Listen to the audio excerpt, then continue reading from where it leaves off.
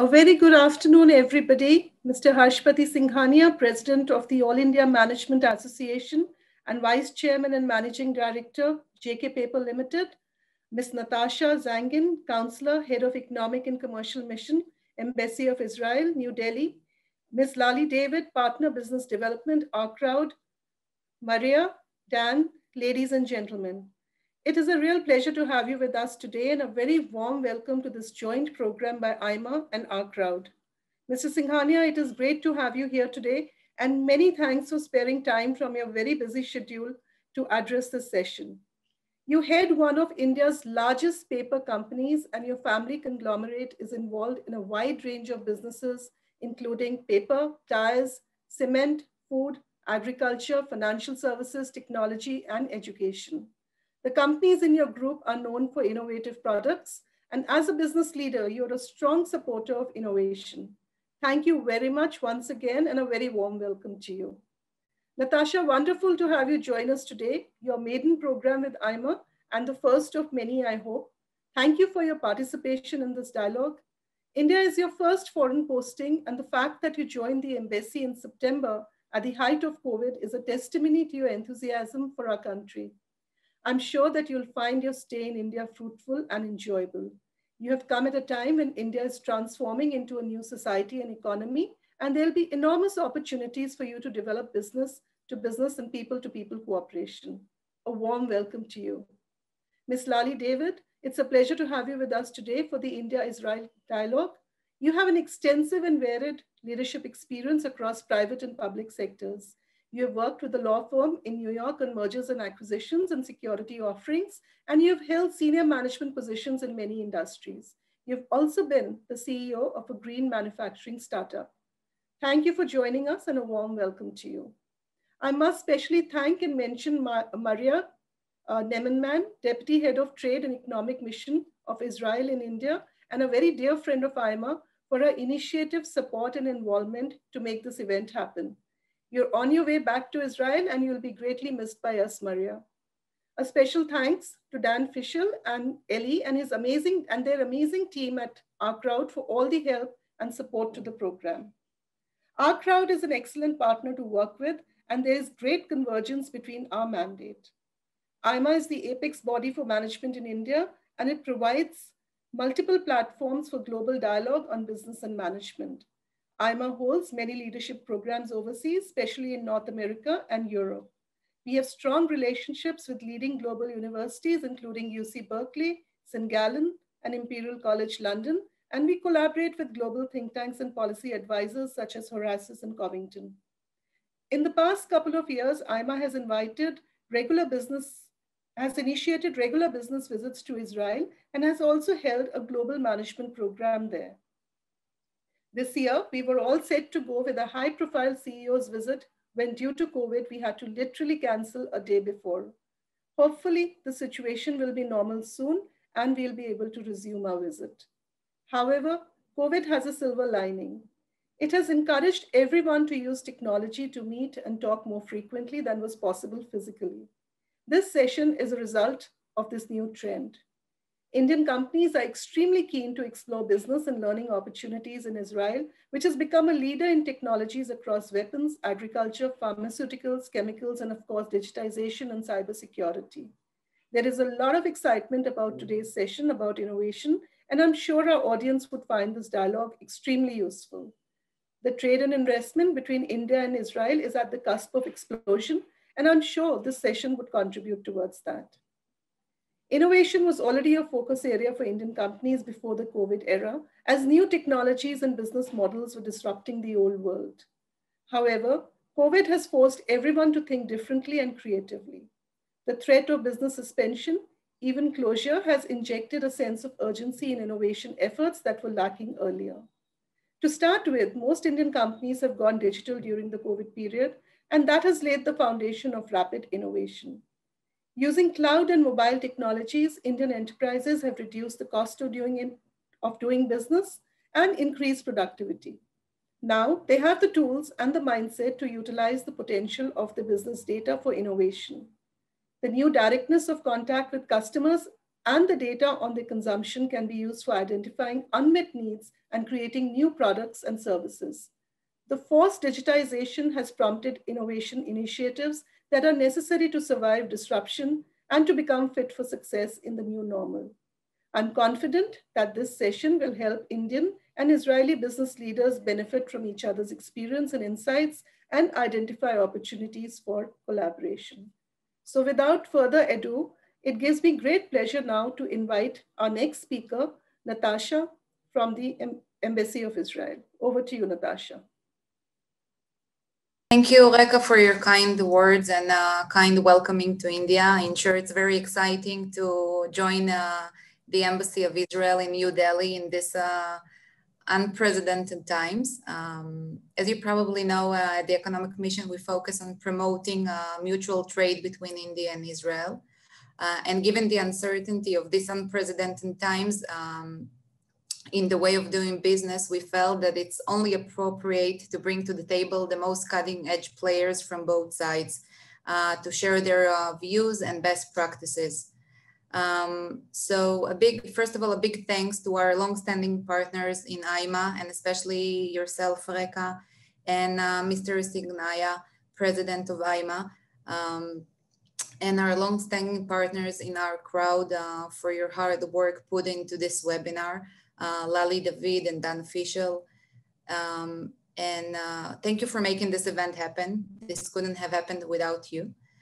Without further ado, I'll leave the floor to our panelists whose ideas and views I'm excited to be hearing in this upcoming and very interesting session. Thank you.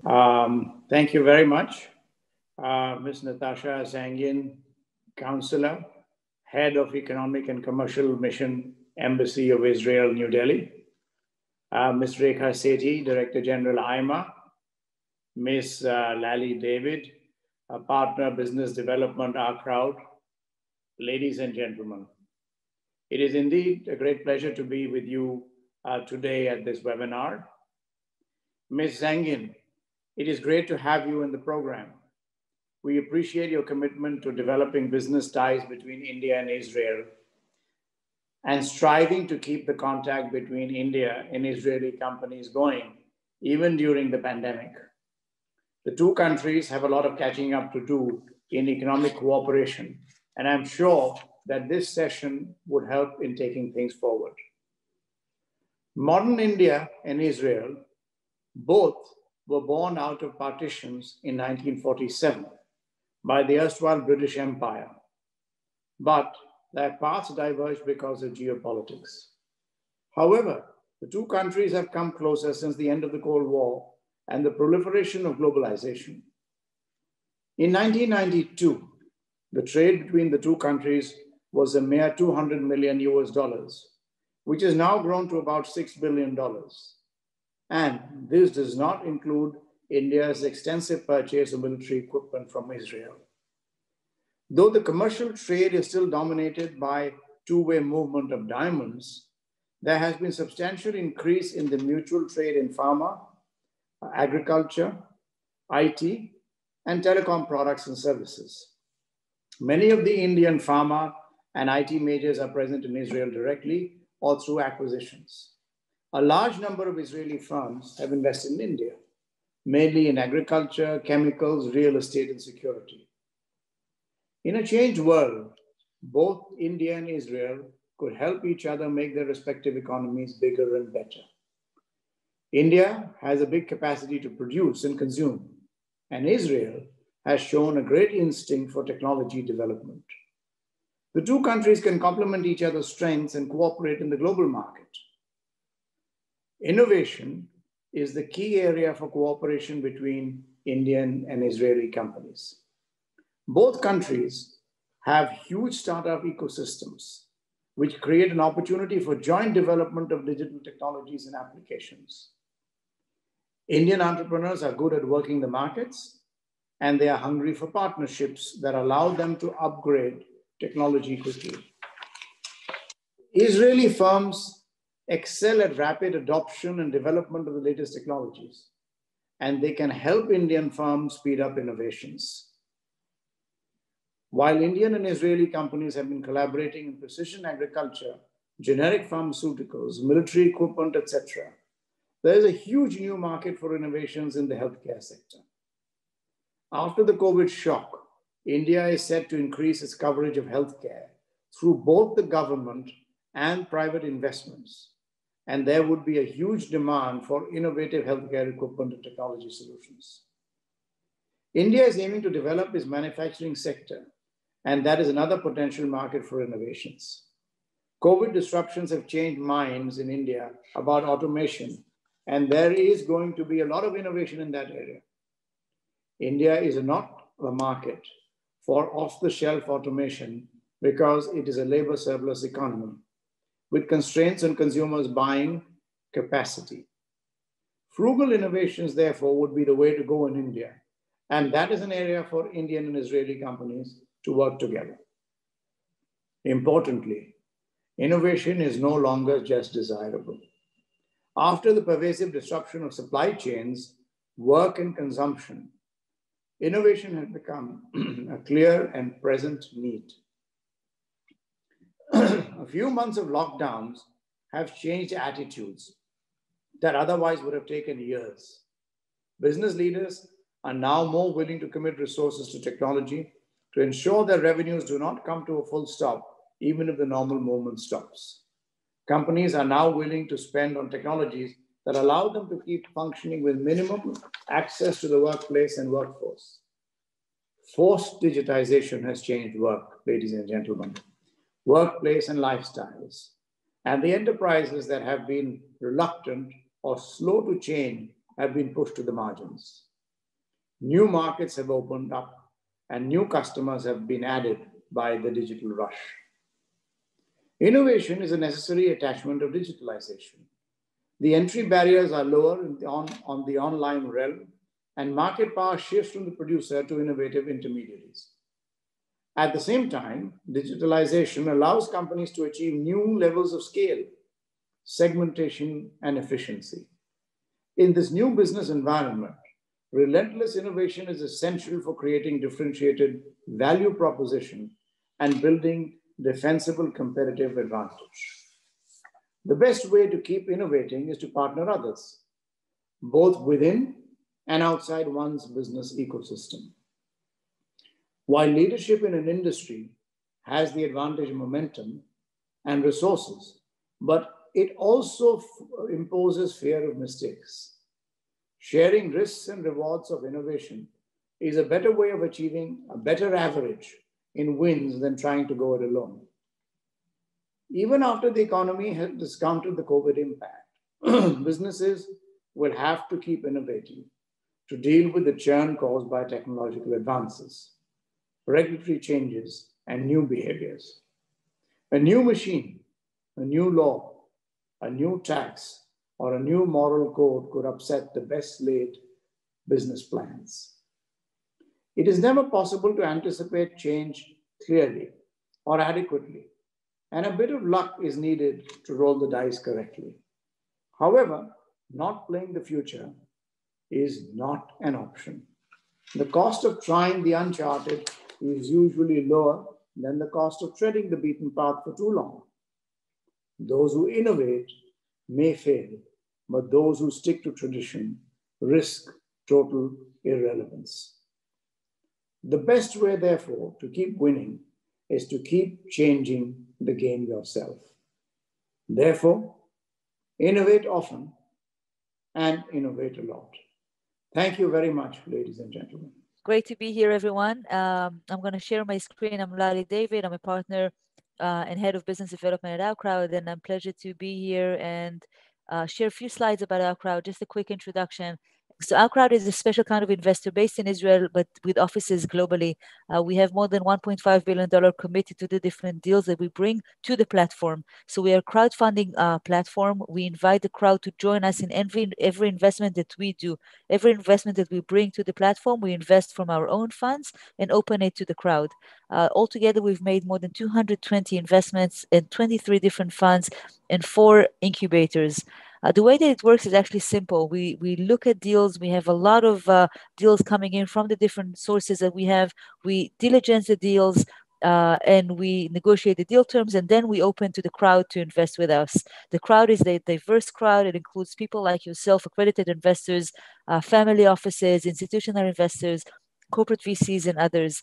If you do invest, this is how your page looks. You have a continuous monitoring of your portfolio of privately held startups from Israel and from globally. This is a snapshot of our portfolio. You can see that it's very much across different sectors, with about 60% of the investments are out of Israel and about 40% globally. We actually do have a very significant investment in India in a company called Zoomcar for the sharing of automotive.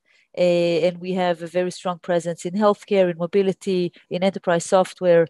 In each of these sectors, when we look at our portfolio, we recognize a startup leader in that sector. So, for example, in semiconductor, we have Halo, which is one of the most brilliant companies in Israel in terms of cheap architecture. And this goes along the different sectors: data, AI, digital health, and otherwise. The company was founded by John Medved and is surrounded with a great team of managers of the different teams and responsibilities within OurCrowd. And just 1 minute on the incubators, because this is very unique to us. The government of Israel has this initiative already for 20-something years of supporting early stage startups via government-backed incubators. Each incubator has a license. We have 4 licenses for 4 different incubators across themes and geographies. This gives us a very strong visibility into the early stage, the venture creation stage. We later on invest in these startups if we choose to do so over the platform, and later on in later stage deals. These are some of our exits. 2 of them are IPOs, the best IPOs in 2020 and 2019. 2020 was Lemonade at the New York Stock Exchange, InsurTech company out of Israel. 2019 was Beyond Meat, a US-based company for alternative meat. And we've invested in those 2 companies. The other exits on the screen are by M&A, different acquisitions. We co-invest with many co-investors, leading VCs that invest with us in the same deals, on the same terms, and we maintain excellent relationships with the co-investors and the companies. We're very actively bringing a lot of value to our portfolio companies, utilizing a very intense strategic network that we have. And you can see the different strategic partners that we have. On the right side are the partners that we have for our incubators, including Reliance from India for our Jerusalem Labs 02 incubator. We have the different co-investors, and we have innovation partners. These are all entities that have partnered with us on different innovation journey milestones, whether it's looking at technology integration, covering the Israeli ecosystem, whether it's looking at co-investment opportunities or other specific initiatives. Yes Bank from India is actually one of these partners. We also have distribution partners that help us distribute these investment opportunities to clients across the globe, including Reliant private client from India. Dan is going to speak more about innovation these days, and this was also mentioned before me. But when you look at this slide and you look at how companies perform when they actually spend the attention and resources to innovate, you see that they outperform the market in times of when they invest in times of crisis and the years after. But this will be covered later by Dan. When we think about innovation at OurCrowd, we identify 2 ways for MNCs to focus on innovation. One is via partnering with startups, technology integration, and POCs, and the other is investing in startups. And we have created different ways at OurCrowd to support companies in their innovation journey. If it's technology integration, it's typically in the knowledge space, looking at industry reports, educational sessions. Engagement is actually engaging with startups. It's technology integration, it's POCs, and communities networking. It's building your networking, being part of the technology conversation and ecosystem in Israel. We've been working for many years with Honda on technology integration, and have seen a lot of success in facilitating and creating significant POCs for Honda. Similarly with Halma from the UK, where we facilitated significant POCs and investments for Halma in Israel. When you think about investments, we have different ways for these multinationals to invest with OurCrowd, whether it's CVC as a service, or whether it's creating a dedicated investment vehicle across specific areas of interest, or picking and choosing single investments, or joining one of our funds. As I said before, we have 23 different funds. Each of them is funding in different times. With GE Ventures, we had a very successful co-investment agreement when GE Ventures was still a very active investor, and we had 6 investments that they have joined us in investing. But I assume everyone can see my screen. We're 15 minutes a bit ahead of schedule, which is great news because I can definitely talk for longer. So welcome again to Innovating Now or Never, where we take a look at what's happening right now in the days of the new normal, and how corporations are going to be impacted by it, and what entrepreneurs, startups are bringing now to the table. Very soon, we're going to start 2 panels. The first one is the corporate panel. We're very thrilled to have a roster of amazing speakers, executives from top companies. We have Mr. Pramod Basin, the founder of Genpact. We have Ilanit Cabeza, the founder of Dole Ventures. We have David Schwartz from PepsiCo, Neil Ackerman from J&J, and myself, Dan Fischel. I'm Vice President of Business Development at OurCrowd. After this panel, we're going to switch to an entrepreneur panel. We're going to have Pranjal Sharma, the author of India Automated, interview 4 of our top portfolio companies: BioCatch, Kryon, Zebra Medical, and Juganu. But before we begin in the panel, I want to ask you whether you are in good company, or are you working for a good company? Because at this point, we're already 10 months into the new normal, the so-called new normal. It's pretty clear, and I'm going to make a bold statement, that we're facing a Darwinian moment in corporate history. In the next 5 to 10 years, we're going to see a redistribution of corporate winners and losers. The winners are the corporations that will adapt faster to a underlying technological change, a radical technological change, some of which we already feel, some of which is still hidden. The losers are those great corporations that are still too slow to react to change. And there are many of them. Now, there is a McKinsey report that shows, that published not that long ago, that corporations that invest in innovation at times of crisis outperform the S&P 500 by up to 30%. 30%, that's huge. That's data of the 2008 innovative companies that in the 2008 crisis outperformed the S&P index by up to 30%. Now, this is super, super critical, because even before COVID, the lifespan of company on the S&P 500 index has been decreasing exponentially from 60 years in the 1950s to less than 20 today. Now, there is a little chat box at your panel at the bottom of the screen. The chat box is designed for you to participate in the conversation. We'd like you to participate. There is a Q&A icon that is designed just to ask questions to the panelists. So I'd like you just to note this too, because we're going to get back to the chat option, and we're going to have some polls very, very soon.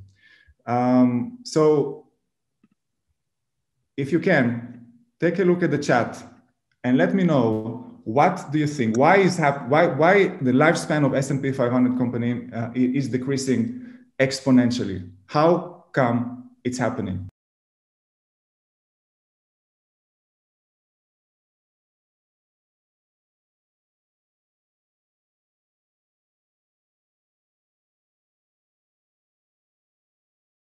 Okay, well, I'll let you get, guys, the time to adjust. Okay, so Ashutosh is saying lack of innovation is one of the unable to adapt to competition. That's a great. So Ajit is saying other good companies are marching ahead. Innovation is creating game changers, says Rajendra. Delimi says resistance to change. So it's all true. And thanks for participating. It's all true. The reality is it's happening because of 2 words: tech disruption, technology disruption. Now, technology disruption basically means that a new product has been introduced to market that renders all previous products obsolete. Now, tech disruption on its own is nothing new. It's been with us since the Industrial Revolution. You know, the cars disrupted the horse. What's new is the pace in which it's happening. Tech adoption has never been faster even before COVID. If you take a look at this chart, it basically shows the tech adoption in the US over the last 100 years. It took Americans 50 years to adopt electricity in their homes. It took them less than 10 to adopt the smartphone. Now, this was before COVID. What's happening now these days, and this is yesterday's slide already, it's an exponential acceleration of tech adoption. And we all know the stories about Amazon that's hiring 100,000 employees. And we all know about everyone's buying groceries online, at least in Europe and the US. And we all know about Netflix lowering the bandwidth because everyone's home watching movies. But reality is that everything has become digital. Governments, out of the sudden, they're all digital. Banks, insurance companies. How did it happen? Overnight. How did it happen overnight? Because the technologies was there, the mindset was not there. People were too slow to adopt technology, too slow to adopt change. Now, what's happening now is that we see that the tech adoption, the accelerated tech adoption all over the world is reaching new demographics like the elderly. It's changing consumer behaviors from the very, very core. And if you're a corporation, it fuels a shift to the cloud because the current design of IT systems was never designed for work from home. So to the extent that even, and again, this is also yesterday's slide because we all know it by now. The Microsoft CEO said back in April, I think, we've seen 2 years worth of digital transformation happening in 2 months. Now, does it ever go back?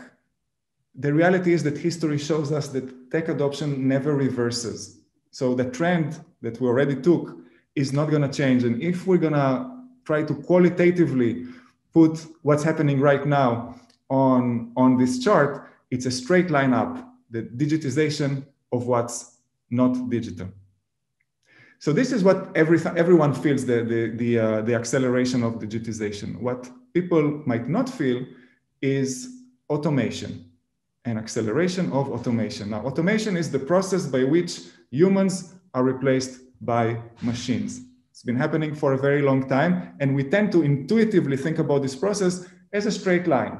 Every year, more humans are replaced by more machines. And this is, ladies and gents, wrong, because it's not a straight line. It happens in spikes. And these spikes are centered around economic recessions.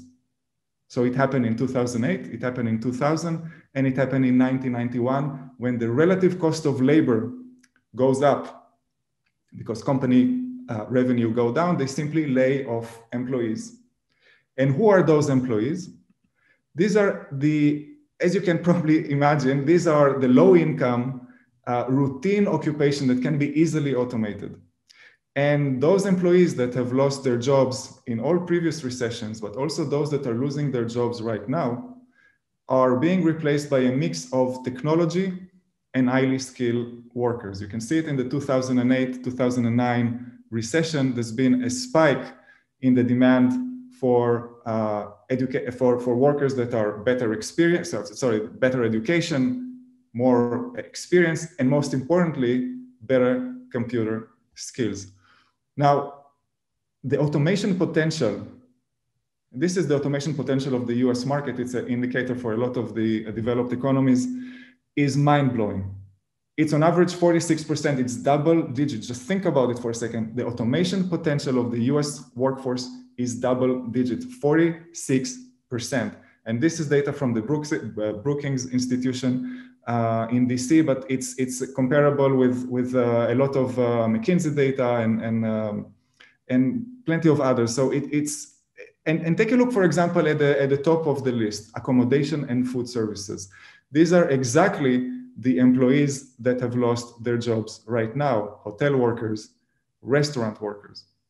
Now, I want to ask you another question, and please answer on the chat, Get your fingers ready. What's radically different in this recession, depression probably, what's different in this depression, radically different in terms of technology compared to all previous three? So take a second to think about it. And I want to see your answers. What do you think is radically different this time? No, so we have a first one. Okay, everyone's coming. So we are more connected, so remote working is possible. Very true. We have social media and exposure. Very true. Because of the pandemic, yes, we're in a recession. But from a technological perspective, there's one thing that enables work from home and enables to be more connected. And we don't feel it just yet because it's very early stage. But that thing is called AI. AI is the technology for the first time that humanity has that can replace humans, not just in manual labor like before, but also in cognitive skills. It can replace insurance agents. It can replace, to a certain extent, radiologists in hospital. And that type of technology, which is still early stage today, is going to dramatically impact the workforce in years ahead. AI was just a super early stage in 2008, was theoretical in 2000 and science fiction in 1991. And the impact of AI on the corporate landscape in the next 5 to 10 years is going to be immense. Now, let's talk about some new terms that COVID brings to the table. The first one is acceleration. The second one is transformation. Acceleration is basically the increase of existing technologies that it can be used in a certain sector. So let's think about financial services. Out of the sudden, all the banks are digital, but the technologies were already there. They just needed to be adopted. That adoption has been accelerated. On the flip side, we have transformation, is the application of new technologies or repurposing of existing technologies so it can be used in another sector. So sectors that are undergoing transformation, for example, think about air travel. They need to transform from regular airport security into biosecurity. It's a completely different ballpark, different ball game. And this is a way just kind of to think about qualitatively, again, how is your sector affected? Air travel is pretty much up in the right. Online entertainment pretty much on the left because they're gaining from COVID, but there's no real change in what they need. So there is a quick poll questions that I'd like maybe Elisheva can put on the screen. How is your sector affected? Would it undergo an acceleration of existing technologies like financial services? Will it need to transform into new technologies? Maybe both of the above, maybe a combination, or maybe your sector isn't affected at all. So let's wait another 3 seconds and see the results. And now let's see the results. Okay, both of the above combined. So it's a combination. Actually, that's pretty common. A lot of sectors would need to a little bit of both. Okay, so let's move onwards and let's talk about the innovation. I think by this point, it's pretty clear that we need innovation in order to get post-COVID in one piece. And there's two types of innovation. There is incremental innovation, which is the switch from a 3-blade razor into a 5-blade razor. And there is disruptive innovation. What Netflix did to the DVD, what Spotify did to the CD, and they made them completely obsolete. Now, here's another poll question for you. And please answer this if you're only working in a corporation, okay? So who are your main competitors? Can we see the question now? So corporate executive only, who is your main competitor? If you have to think just about one, who would that be? Another big corporation, SMBs, startups, or none of the above? Who is your main competitor? Let's give it another 3 seconds and see the results.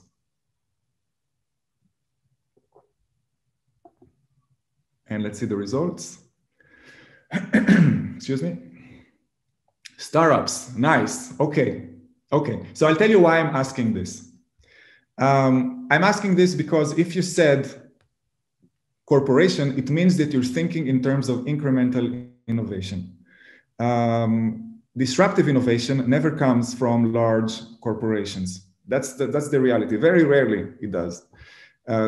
Corporations, they compete between themselves on incremental innovation. I'm sorry. If you said startups, it means you're thinking in terms of disruptive innovation, because this is the real, these are the real disruptors in our economy for the past 30 years. They're very, very hard to see because there's so many, and they're very, very tiny, and they're specialized in just one thing, and that one thing they do really, really well. And these tiny things are called startups, and as a group, they go after every and single line of business of a large corporation. If you're a bank, you have startups that go after loans and mortgages and credits and SMBs, you name it. If you're an insurance company, they replace agents with bots, like our portfolio company, Lemonade. Now, why am I telling you all this? Because if we're looking at the last 10 years, we don't even have to look at ancient history. We can see that technology has transformed our economy from the very, very core. If we're looking at 2008, at the list of top 10 publicly traded companies by market cap, only 2 are technology companies. That's Apple and Microsoft. If you're looking at the same list, fast forward 10 years, the top 7 are technology companies. 7 of the top 10 are technology companies. And if you're looking at taking a closer look at that list, you find out that these big companies that are, have more influence on our day-to-day lives than probably your own government, they have been startups just yesterday. They're on average 28 years old. It's insane. And when number 7 in the list, Warren Buffett, is selling all of his shares in airlines, taking a huge loss, these companies, for the 3rd quarter in a row, in a time of a pandemic, are beating analyst expectations. How is it possible? How is it possible that during the pandemic, the investments in Israeli startups is in a record high in Q3, but it's the same thing throughout the year? How is it possible? And I'll tell you why it's possible, because the only vaccine to COVID is technology. And I'm not talking about the actual vaccine to the disease, like the mRNA. There's also a lot of technology there. I'm just talking about simple, everyday technology that keeps our economy going. And what do we need to keep our economy going? We need a proper internet speed. We all have it. We need a mobile data network that doesn't crash. We all have it.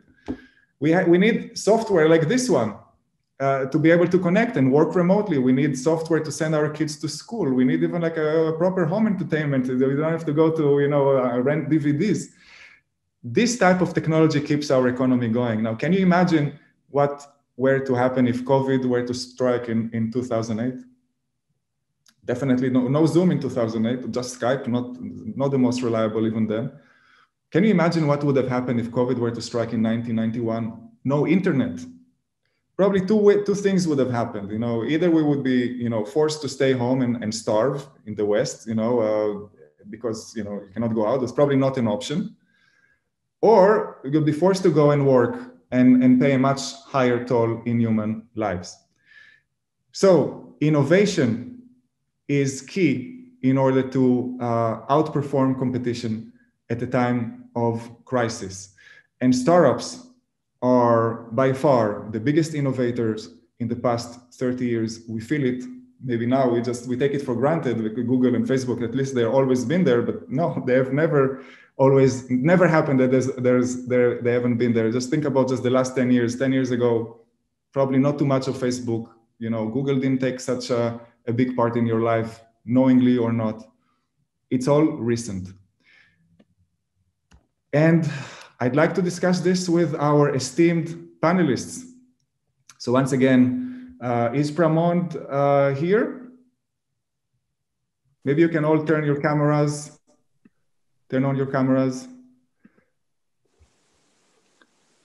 The host has to turn it on. The host, okay. So maybe Elisheva can turn on the cameras for our esteemed panelists. Okay, now we can see, I can see Pramod. Pramod, maybe we can start with you and then we can switch to David, Neil, and Ilanit. I hope you can manage the technical aspect of Zoom. I'm sure you can. Pramod, Pramod, you are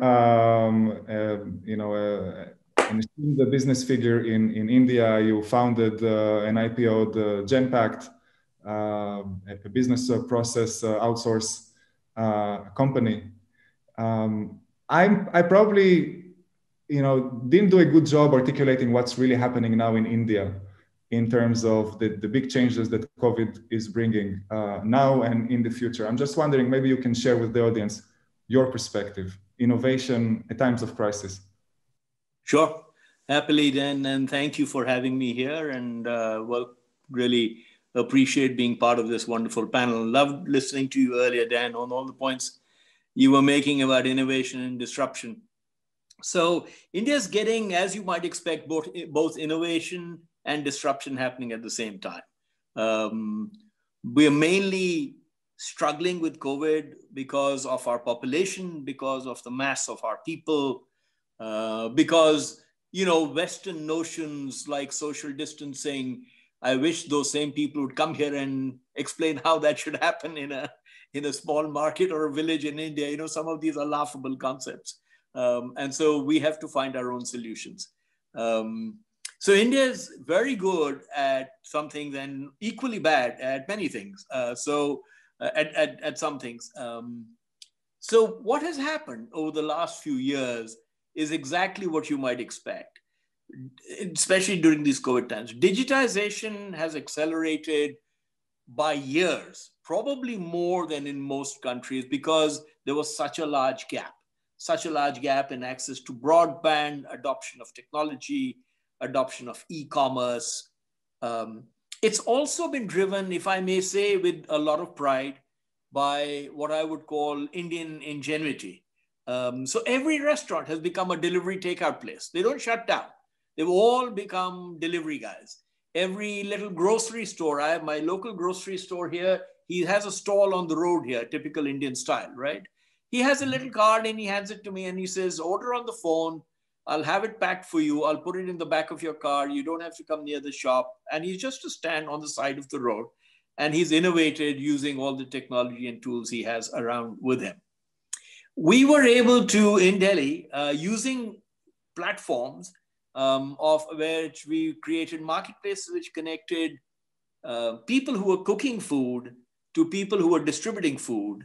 We were distributing, the government here in Delhi was distributing something like 700,000 meals a day, breakfast, lunch, and dinner. And we got that done in a matter of 3 weeks, right? So, these are things that India excels at in a time of crisis when it really comes to the fore.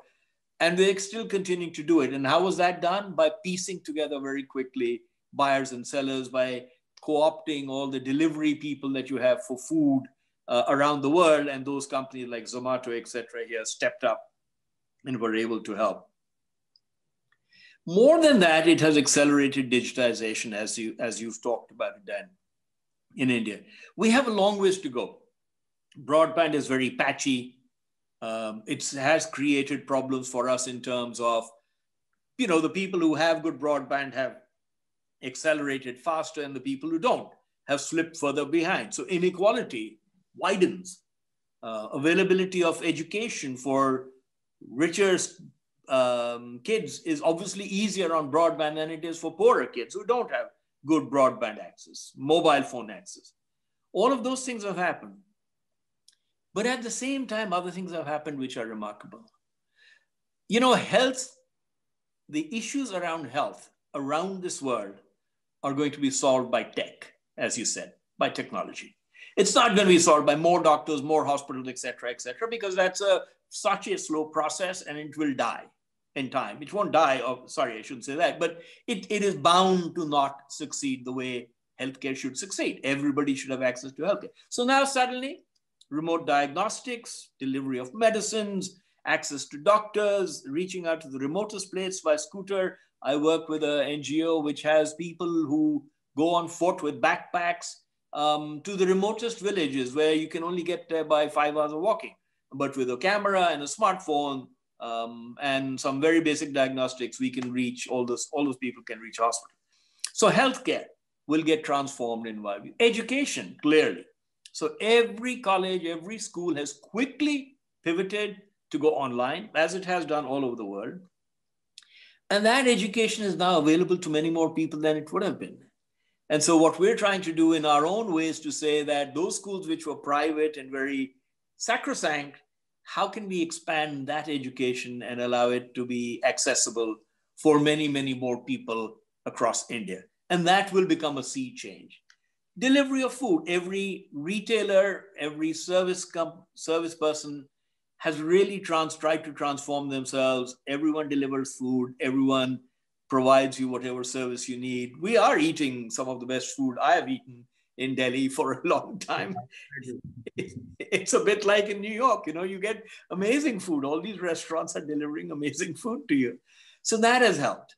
I think in other areas also, there's been major strides that have been made in the areas of governance, in the areas of, we have Aadhaar, the unique ID system where 1 billion people in a very short period of time at very low cost are now enrolled with a biometric card each one of us have.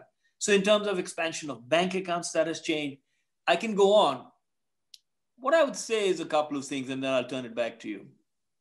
One, in my view, artificial intelligence, machine learning, and all of these things are always opportunities. Technology has always created opportunity.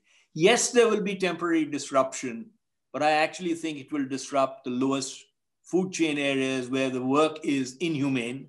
It will take over, it'll bring humane jobs, it'll bring humanity into jobs, as I've been saying. It will create more jobs. We need to create more jobs, and our startup scene, as you know, is extremely vibrant.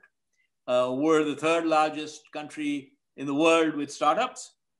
Israel has shown us the way in many, many ways. I want to talk to you about that separately as to what we're trying to do with various states and how we would love to co-opt Israel there. And these startups are finding, as you said, very unique solutions. And I think they're now bursting as people sit at home. They have more power, and software and technology helps them transform every area of industry they look at. In the past, I would have said India's adoption of technology has been poor, probably in the core industries, steel, automotive, lots of those kind of things. That has all gone out by the window. Everyone is translated. Everyone is pivoted quickly. Our economy is in doldrums because of the scale of our lockdowns. But I do believe the benefit of all of this is that we will come out of it very fast and very sharply. I'll turn it back to you, Dan. So I think what I'm taking, I find it super interesting what you're saying, that AI would actually improve the work conditions in India, will actually create more jobs. And this is, and I'd love to hear also maybe the other panelists, their opinions, because, I'm intuitively, you tend to think about AI as actually impairing the lower paid positions. They're basically, turning them jobless because all of this kind of routine occupation can be easily automated. So I would love to ask the other panelists about this, but before, maybe we approach David Schwartz from PepsiCo, Neil Ackerman from J&J. It's a question for both of you. Maybe you can share with us, you work for mega corporations. How does COVID impacted your business, again, from a technological perspective? What do you see are the main differences? Neil, should I go first? Then I'll pass it to you. So COVID has impacted all of us, as you said. And for us, similar to how you started then and how the conference started, our CEO has been pretty clear. It's about being faster, stronger, and better in how we test and adopt different solutions. So first, it's a cultural mindset and just accelerating a journey that's already been in motion, like so many areas of technology. I think what might be interesting is share a few areas specifically that are impacting PepsiCo and the market as we're experiencing these shifts. One of them is in digital marketing. So a few examples. Personalization at scale. There are so many advertisements and way of connecting with people, but now with so many people at home and in different environments, how do we connect to people in the right way that we could be relevant and at the right time?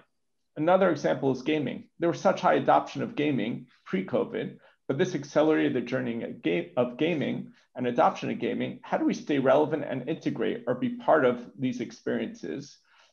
Just given that is where the market is shifting. And then sports marketing. We see all the games with the backgrounds now of empty stands. It's integrating now the live sport with the personal experience, so the digital experience. So these are just a few examples of technologies and experiences pivoting with the new environment. I'd like to take just 1 second to ask our audience to ask questions. This is an interactive session. If you're not participating, it's like watching a recording. So just go watch the recording. Please, there is a little Q&A icon at the bottom of your screen. Press it, ask questions so we can answer them. Actually, I prepared exactly 3 questions, so it's all up to you guys. Neil. Thanks for having me. So, Johnson & Johnson has continued to, be at the forefront of innovation, especially in healthcare. For those of you who don't know, Johnson & Johnson is the world's largest pharmaceutical, the world's largest medical device company, and has a very robust consumer products group led by its own brand, Johnson & Johnson Baby. Together, I would say that our mission has been that, and what we tell people is, no one has exclusivity on good ideas. And so our focus, because of COVID, is really focused very heavily, besides the vaccine, on the supply chain of healthcare. As was said earlier, we have a lot of digital healthcare. We have a lot of investments in robotics and surgeries. We're in the leading edge of that kind of science. And of course, we have many vaccines that come out, recently Ebola as an example. But right now, we're focused on 3 areas. The first one is track and trace. One of our most important things we need to do is understand where the vaccines are, where they've been, what the temperature is, where they're being made, where they're going. So track and trace in real time is a very serious thing. Very easy when it's 1 country, very hard when it's 200 countries. Second thing we focus on is the prediction and magic of demand. It's not good enough anymore to just make a forecast and say it's wrong. Now your forecast has to be even more accurate. It has to be store level, SKU level, hospital level, surgery level. You don't have the room to bring in all these surgery kits.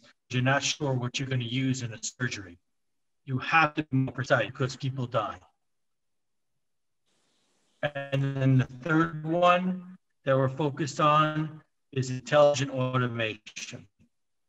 Yes, there's no doubt that artificial intelligence and machine learning is part of the innovative ecosystem. J&J has been doing this for many years. The big difference now is we focus on what can we automate intelligently and then upskill employees to do different roles of innovation with the company. Those are being focused on, and I'm very happy to take questions and be part of the panel. Thank you. Thanks, Neil. Now we have a question from the audience that is a great segue to Ilanit. Nagarajan, and I apologize if I don't pronounce the name properly, but is asking, what about innovation in agricultural products? Now automation, digitization is more focused on service. So Ilanit, why don't you quickly just introduce yourself, what you're doing, and talk a bit about innovation in agricultural products. Right. Well, what a beautiful question, right in time.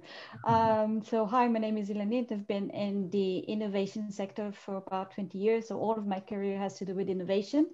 And what I do is I build innovation units, innovation and slash venturing division within multinationals. I did that for Nestle. I did that just recently.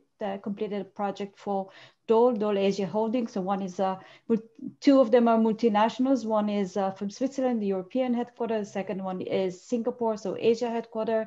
And the third one, which I'm doing now, is again another multinational with European headquarters. So this has been my focus, and the industry that I'm working in is the agri-food industry. So across the supply chain, from farm to fork. And what we see now in this, they say how COVID has impacted this industry, is really a massive acceleration of technology implementation. And I will mention a couple of areas. I think that the most important connection that COVID has created is the connection between people's health, planet health, and food and agricultural products.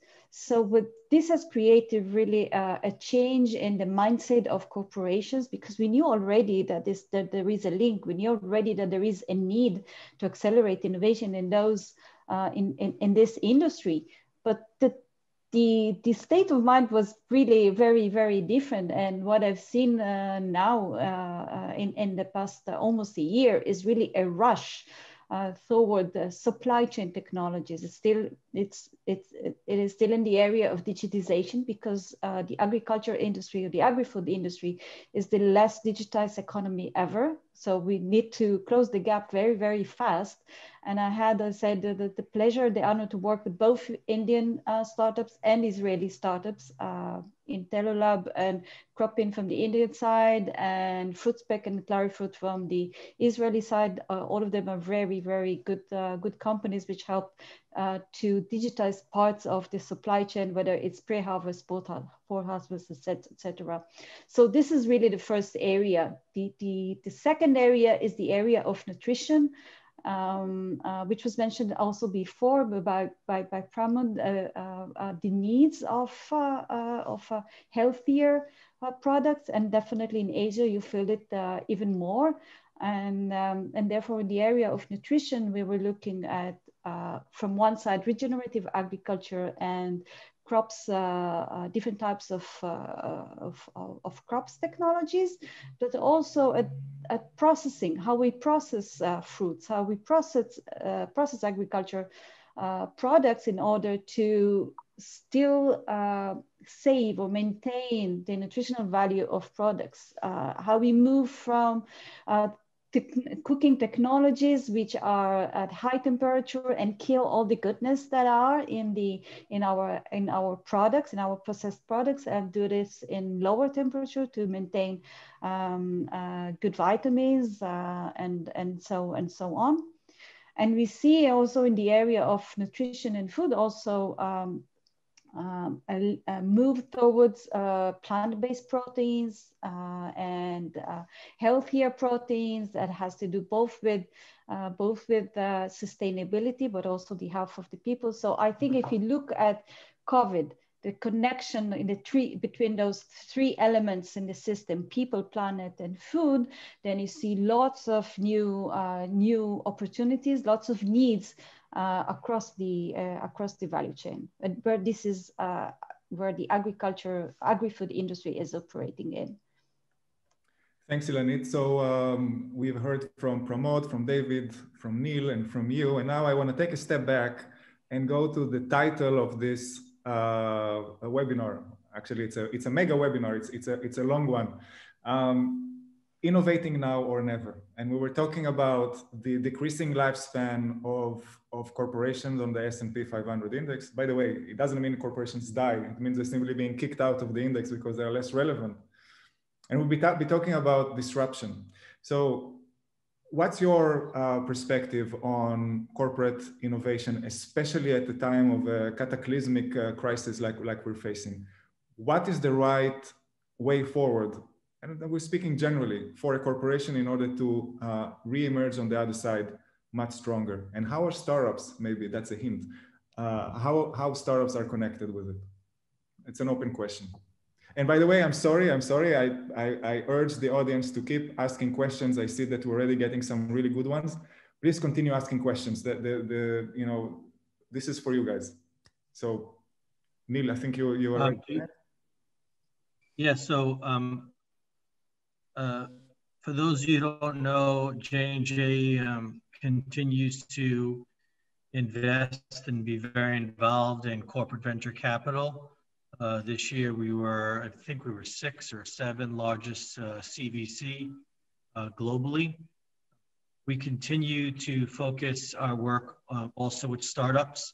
The reason why is because startups tend to have a very strong niche capability that was mentioned earlier, really go all out to win. And they're very good, especially in particular markets such as Israel as an example. They have a strong customer focus, which is why they have over 40 unicorns just out of Israel. So they know what customers want. And so, yeah, that has been our approach. We do partner with them all day, every day. We've been very active within that community. And overall, that's what we look for basically culture, capability, and a customer focus when we partner up with them. Thanks for that question.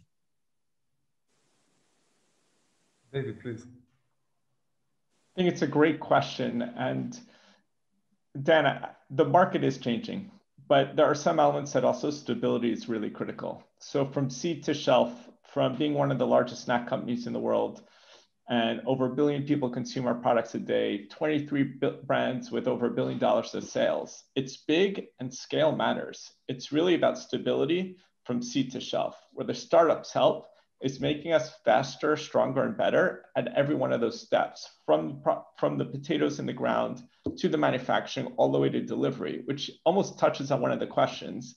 It's about knowing where to put the product, where to sell the product, how to sell it.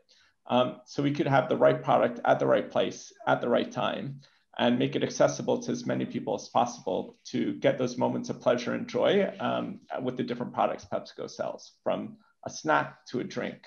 So I think there are major changes, but it's not just about pivoting to changing the world. It's also about making what has been so great in the world even better and more efficient. And startups are a huge enabler for that. You know, I worked for large corporations in my past, and I've worked for some very successful startups. I was very, very lucky. And I can tell you, these are two completely different creatures. There's one that is very agile, very quick, very hungry. That's the startup, very creative. And there's on the flip side, an entity that is the complete mirror image. Slow, you know, lots of decision makers, not necessarily as agile, not necessarily as creative, but on the other hand, strong, you know, big access to global markets. We're talking about the relationship between a startup and a corporation. And this kind of marriage is not always working. Actually, most POCs, proof of concept, that large corporations do with startups, the vast majority of them tend to fail because of the human factor. Mostly it's cultural issues. So I'm just wondering if you guys have any tips for successful corporate startup collaboration. I would be happy to chime in here and also connect it to the previous question. I think the topic is about how a company, how a corporate is building its innovation portfolio, its innovation strategy, and balancing between teams and processes and expectations between internal innovation and venturing / open innovation, CVC type of, the type that it has to do with interaction with startups. Any corporation that is that needs innovation, that want to establish innovation, has to establish its innovation strategy, and needs to understand that internal innovation is limited in growth, but it's still very important because most of the cash cows will come from are still existing within the internal innovation capability. So usually, if you set up a good innovation division and in process and management team and KPIs and all of that, then you can expect 2 to 3% growth, annual growth. And if you're wonderful, excelling and super professional, then you will, from time to time, you will reach also 6% growth from year once in a while. Taking that into consideration, there is the understanding that you have to work with the external entities and with the opportunities which are out there if you want to develop growth strategies which going beyond those numbers, which can bring you into new type of businesses, new type of ventures, and new types of opportunities. And hence, this is how you should start and develop your capabilities to work with the outside world. However, as you've been saying, this is very, very difficult. These are very difficult relationships, but there's a way to do that. And from my experience, and I'm sure that from David's experience as well, because we've been sharing those learnings along our careers, is that there is a way to do that. And the way to do that is to really structure a good process from the beginning to an end, and to develop this mechanism of interaction with people, and to train people that can do that, that can bridge between the cultures, that can bridge between the mindsets. Just small tips. If you want to do a POC, please make it in a time constraint. If you cannot start a POC with a company and then think, okay, let's evolve and see when this is ending. Please limit it to, I like to limit it to 8 to 12 weeks per POC. Or if you want to work with startups, please develop a very rigorous mechanism to benchmark, to screen those opportunities, and to align what the startup is doing with the business priorities of the company. So there is a knowledge how to do that. However, this knowledge is not that accessible for both sides. It's type of a new knowledge now in the ecosystem. Thanks. Pramod, you wanted to say something? Yes, whole bunch of stuff on this. Yeah. And I'll come from a different place. So I thought probably you wanna go ahead. Thanks. And I'll come from a slightly different place, if I may. Look, I think both have to exist, right? I mean, I don't see banks and others shaking in their knees from startups, and their death has been predicted for decades, right? I don't see many other industries shaking because the next startup is going to take over. I think both exist in different parts. They both play their roles. They both do well. Innovation has a lot to do with the culture. You know, I worked with General Electric for 25 years under the Jack Welch era at that time. And look what's happened to the company. It's dissolved completely almost. But in those days, we used to grow at 15% a year, average annual growth rate for 15 years. And we were the largest non-bank finance company in the world.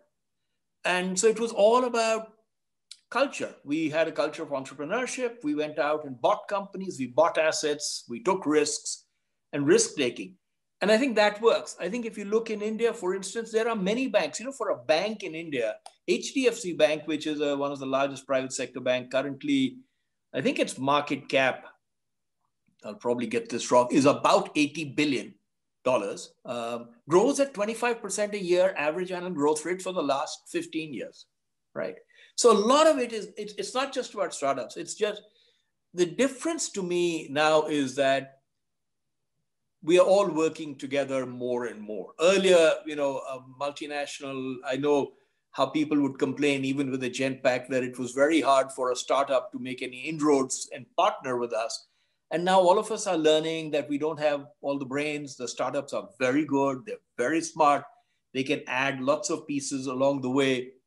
But if you see the transformation that Microsoft has gone through with Satya Nadella, it's quite remarkable, from a company which was getting hurt at one time to a company which is now, you know, $1.5 trillion in market cap. That's been a remarkable shift. Similarly, I would talk about Cisco. So I think there are examples, great examples everywhere. They're all worth looking at. I think artificial intelligence, automation really hasn't reached core industry yet, IoT, etc., to the extent it could. It hasn't affected manufacturing processes yet. It hasn't affected core services of many companies as much as it could yet, but it will. And I think that's where the ideas and the competitive edge that startups create, which when you are in a multinational, you're looking around the shoulder all the time and saying, when is this guy going to come after me?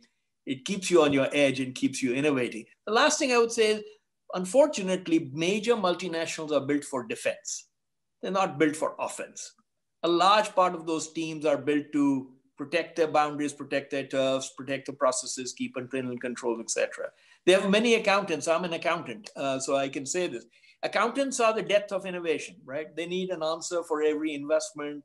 How do you, when I'm building Genpact as an outsourced company, I remember going to my boss, he said at GE, and it was a captive, and he said to me, he said, give me a business plan. I gave him a blank piece of paper. I said, I'll put whatever you like. What do you want it to show? You want it to show it makes a loss, it makes money, it profit, break even, whatever you want to show, I'll show it. I can only promise you it will be wrong, right? So companies also have to transform, and I think they're learning to do that. And watching the agility of the Amazons or the Microsoft, I think, is as important a lesson as it is to watch the agility of startups. So both must coexist. I'm not sure it's one or other. That's great. That's a great insight from what I actually want to, along these lines, I want to speak ask David a question. You manage the innovation for PepsiCo. We're actually based in an office not very far from where I'm sitting right now, actually on the other side. I don't think you're here though. How do you select the startups that PepsiCo works with? And just to remind the audience that we're going to hear from the startups, we're going to hear from the entrepreneurs in just a few minutes. Please, David. Great question, Dan, and I'll try to link it to some of the Q&A questions that are popping up. Yeah. There's so many startups out there. It's overwhelming. To put it in the corporate shoes, it is an overwhelming number of companies out there, and the amount of emails I get a day, I sometimes just open my email, let my children just watch, just it keeps going and going with more. I have the best solution. If PepsiCo only adopted this, you will save the planet, which is, and many of them are phenomenal, but many of them are very similar.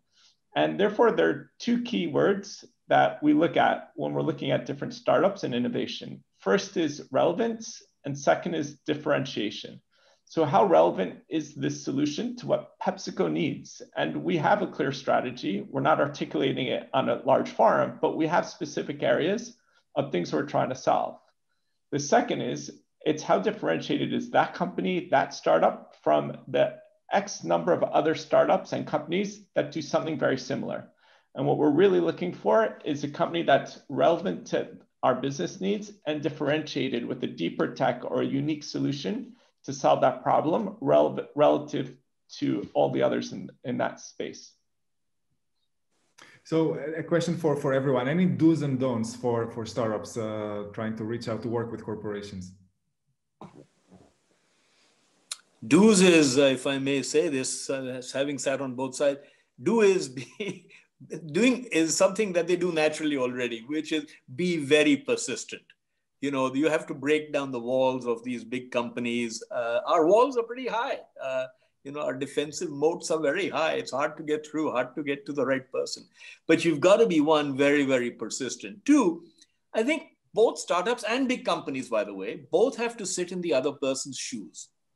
You have to imagine from life in terms of how the big company, because I get a lot of startups coming to me and saying, we've got great ideas, but nobody's listening to us. And I'm saying, well, have you sat on the other side of his or her shoes and imagine why they aren't listening to you?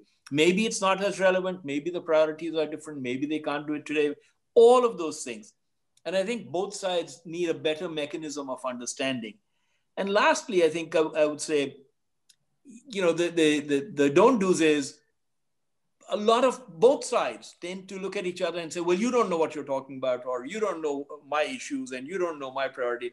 And I think that just is counterproductive, whereas a better understanding of both will lead to much better partnerships, as opposed to just saying, you know, those guys are idiots. They don't know what they're doing. They're slow and they're soft. Well, fine. If you think they're so soft, why are you here? Why don't you go and do it somewhere else, you know? Okay.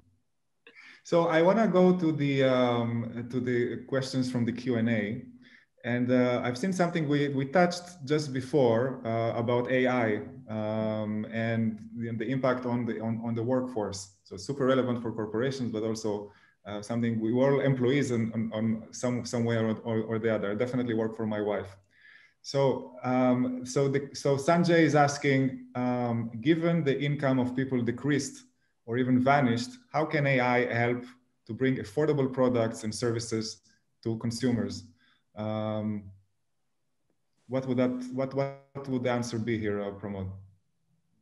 I think, what AI and technology are doing is opening up markets, for instance, in a country like India, which were never open earlier. Give you two examples. We only have 20 million credit cards in a country of 1 billion people. Why? Because we couldn't reach the people. Now we can reach them. So now suddenly you're going to see that expand.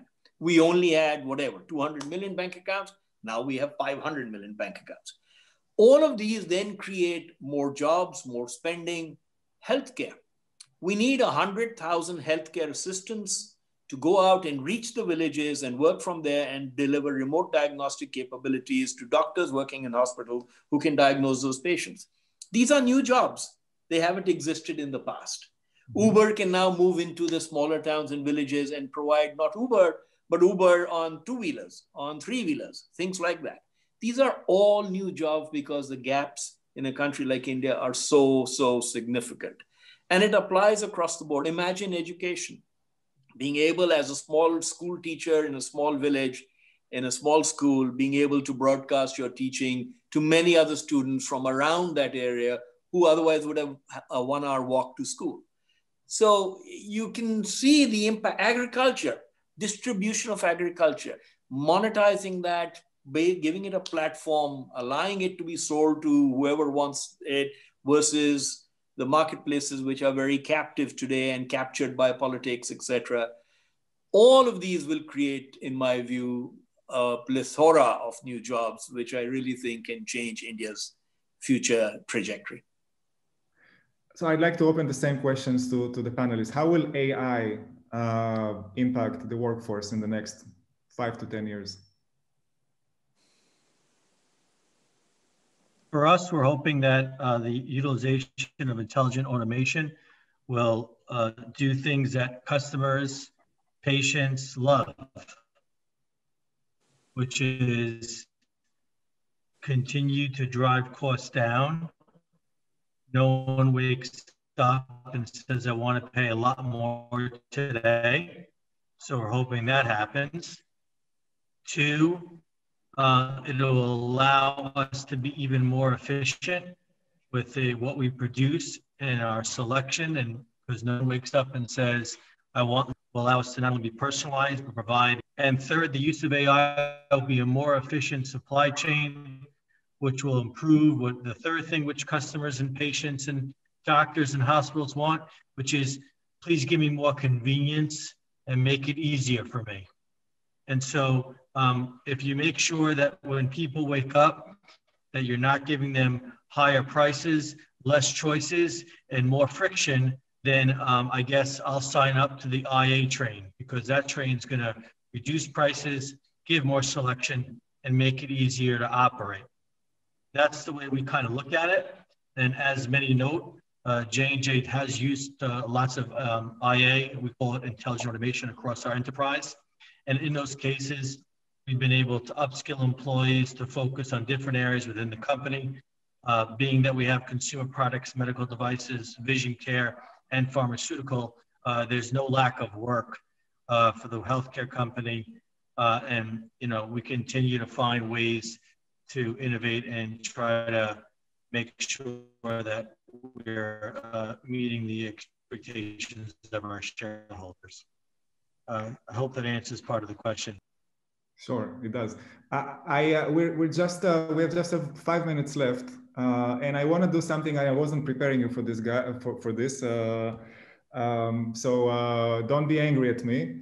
But we have some of the top minds in corporate innovation and entrepreneurship here on this panel, and I'd like actually to open give you the mic to ask yourselves some questions. So if someone wants to ask another panelist a question, I would love to hear that. And I'm sorry, guys, I didn't prepare you for this. Can I ask a question? Please. And I'd love to ask Ilanit a question, please, about agriculture and innovation, and how can we translate that to India? You have so many areas where you can work, so many areas where we can look. And this for you also, Dan. How do you bring them to India much faster? You know, right now it's a very slow courtship. We chat, we talk, we do it slowly, whereas the need is huge and the opportunity is huge. So it's a very open-ended question. How can we really accelerate this partnership? It's very... Oh, wow. Wow. Okay. Challenge taken. I will try to think fast. I would say this is an ecosystem effort in order to accelerate the offer. We have a good experience in Israel in building an ecosystem and making changes fast, thanks to collaboration between the different parts of the ecosystem. So working in Asia now in the past year and a half, I see the need, I understand the need, I see the potential also, and I see how new technologies are coming in, but definitely India has, specifically in the area of agriculture, different needs, smallholder farms and specific climate, specific nutrition needs, and so on. So I think it's about building a task force. It doesn't matter who's initiating that. It could be people, it could be government, it could be corporates, but there has to be someone that is taking the lead and building an ecosystem around it. Few types of people or leaders that can make the change. Start small, but just start doing. And that's the most important. That's the most important part. I've seen quite, as I said before, quite a good companies in the area of agriculture technologies in India, and I've seen the same in Israel. So I think it's about creating this task force and starting to do, and then it will grow by itself. Pramod, I would add one thing to that. Leverage the corporates. Exactly. We're piloting Israeli startups in India in what we're doing. PepsiCo, we're quite significant in agriculture or partnering with farms and farmers all around the world. The corporates have a good understanding of the need, and they could help bridge that gap to test things in both markets. I would also add to corporates a sponsoring mechanism, a bank, a government, to help support pilots, which corporates can help contextualize technologies in the land. It's like it's becoming a work. It's becoming a work discussion type of a brainstorm group discussion. Yep. Well, we'll get stuff done. The last piece. Appreciate that. I would align your corporates and your capital with corporates with academics.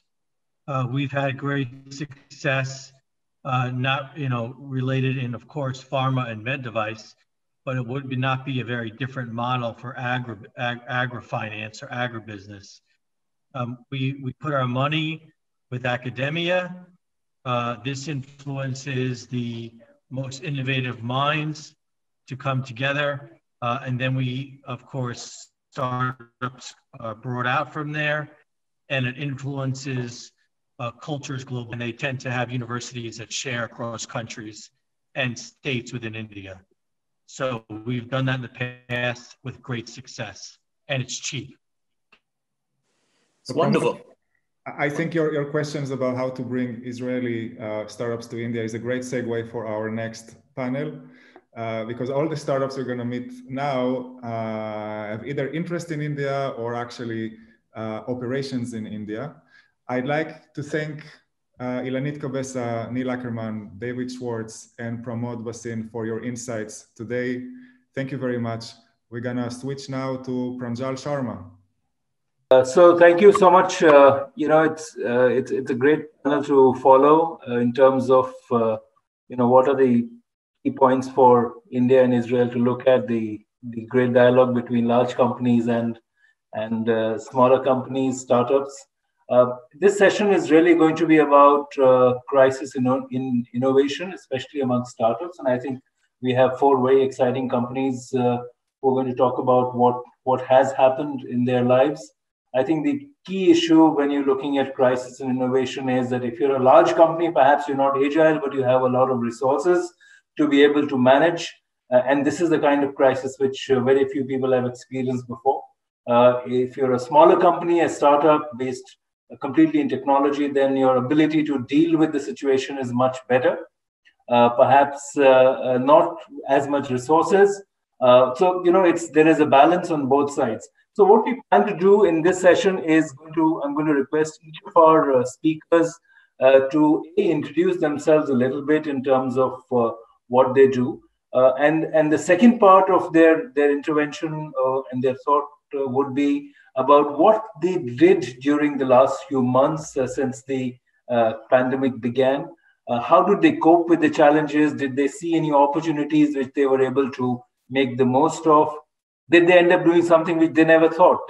Was there a 180-degree shift in their perspective of what the market is? Did the market suddenly say that, well, we don't want what you were offering, but this is what is going to happen? Or in many companies which we have seen in India and across the world as well, that the milestones that they wanted to achieve in 3 to 6 months, 12 to 18 months somehow got accelerated, and everybody said, well, if you're offering cloud-based services, for instance, we would like it right now because obviously we cannot work with the old structures before. So I'm going to begin by inviting Harald Tayyab, CEO of Kryon, to begin and request him to introduce himself and his company for a couple of minutes, and then take the next 3 or 4 minutes to talk about his own journey in the last few months. So anyway, so Kryon is an RPA company.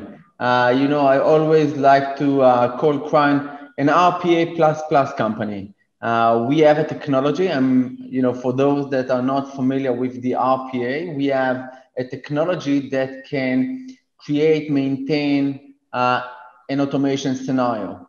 A virtual worker that can do anything that user can do, that human can do, and sometimes much beyond.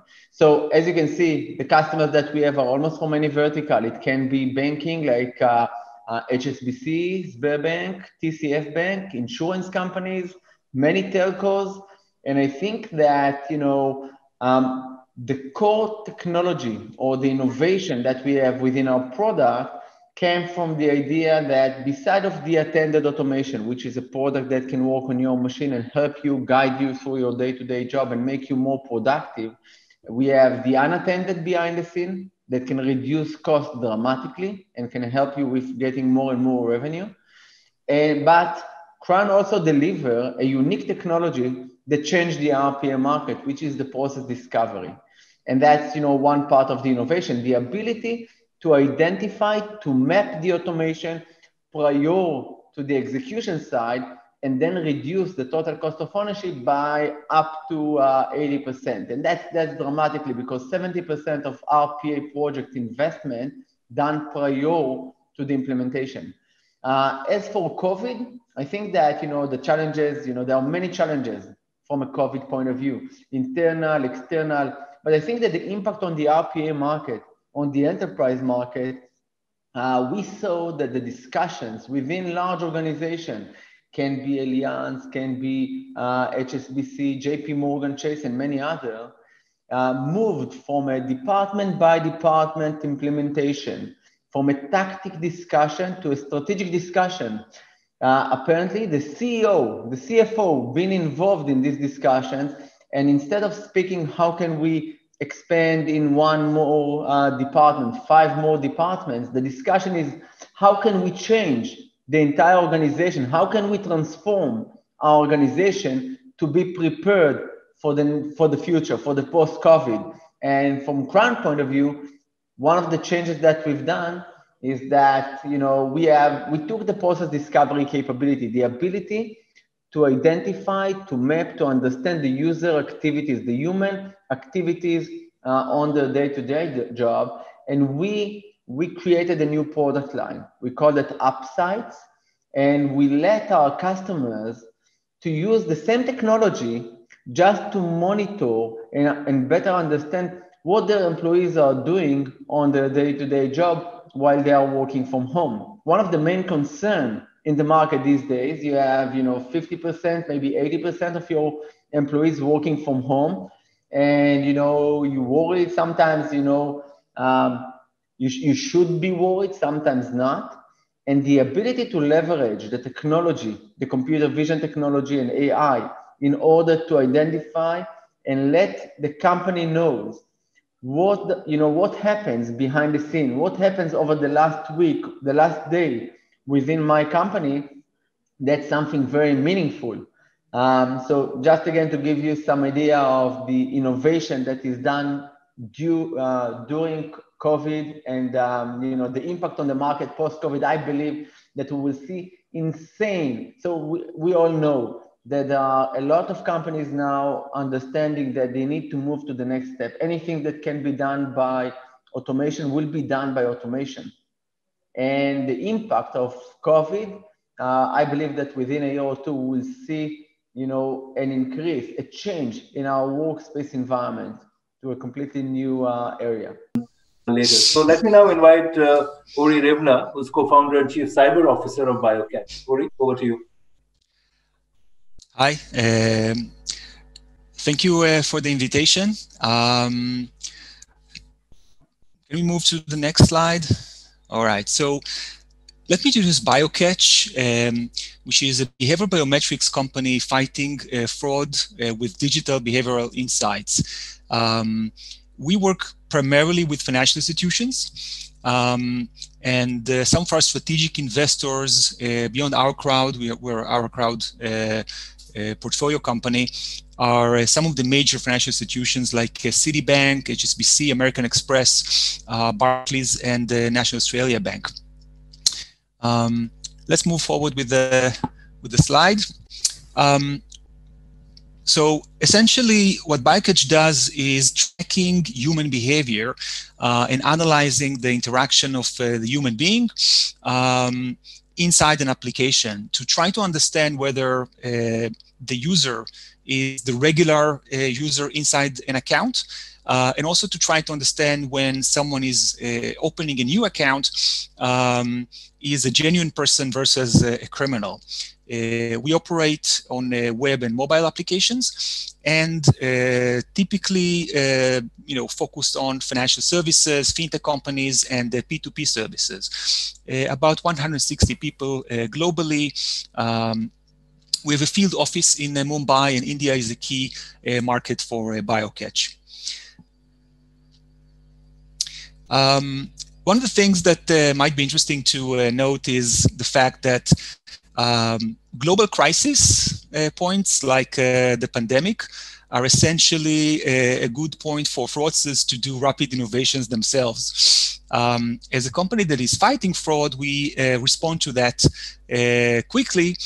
So I want to give just a few examples. Account opening fraud is an amazing sort of trend, specifically in North America, because the criminals have all of the information to open accounts on behalf of every American citizen. The data is already traded in the dark web.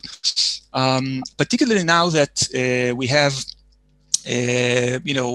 COVID and people are not even going to the branch, account opening is becoming a big issue, and fraudsters are beginning to attack that. They also know that fraud companies are, fraud departments are operating from home, so it's a very, very good position for them to start hitting banks, credit card companies, etc. Anything that is doing online account opening. The behavioral biometric capability allows to look at the account opening process, for example, to see whether a user is familiar with the information that they provide, because it's supposed to be your own information. If you open an account, you should not be familiar with the account opening process. If you're a criminal, you'll be very familiar with the process, but not with the data itself. Another big shift is in real-time P2P fraud, because real-time payments are now becoming something that everyone is doing these days. No one walks physically to the branch to do payments, specifically now with the Corona times.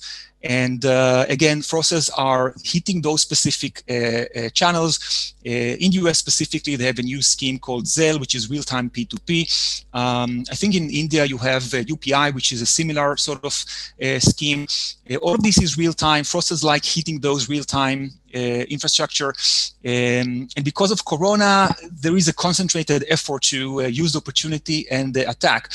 A technology like behavioral biometrics can do two things. One is to try to understand the difference between criminal behavior and genuine behavior in those sort of things, but also profile the regular user behavior inside their sort of account. So for example, let's say that when you make a payment, and scroll up and down in your web application, you normally use the scroll bar, and all of a sudden we see you using arrows to scroll up and down. Or we might see you deleting a lot of information, suggesting that you are not familiar with the information that you're now providing. You know, things like that. So that's another trend. And the last thing is called deep social engineering. This is when fraudsters are actually tricking users to go into their account and move money. Very clever social engineering stories around it.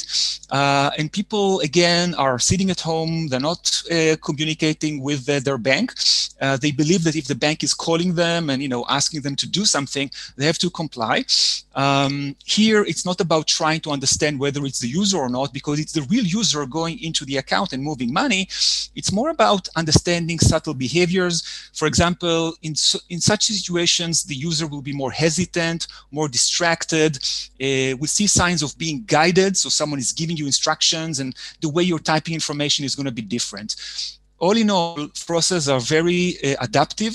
They respond fast to these sort of changing conditions. And, you know, as a fraud fighting company, our responsibility is to, you know, innovate accordingly and, you know, help the financial services to tackle those sort of issues. Thank you, Reed. You know, that's fantastic. And you know, for some of you may know, but for others, there is a huge rise in fraud, the cyber fraud in India. And one reason is the scale. The sheer scale is you know, India is the biggest global open market in the world. And I don't count China because China is not an open market. And we are the largest open market democracy in the world.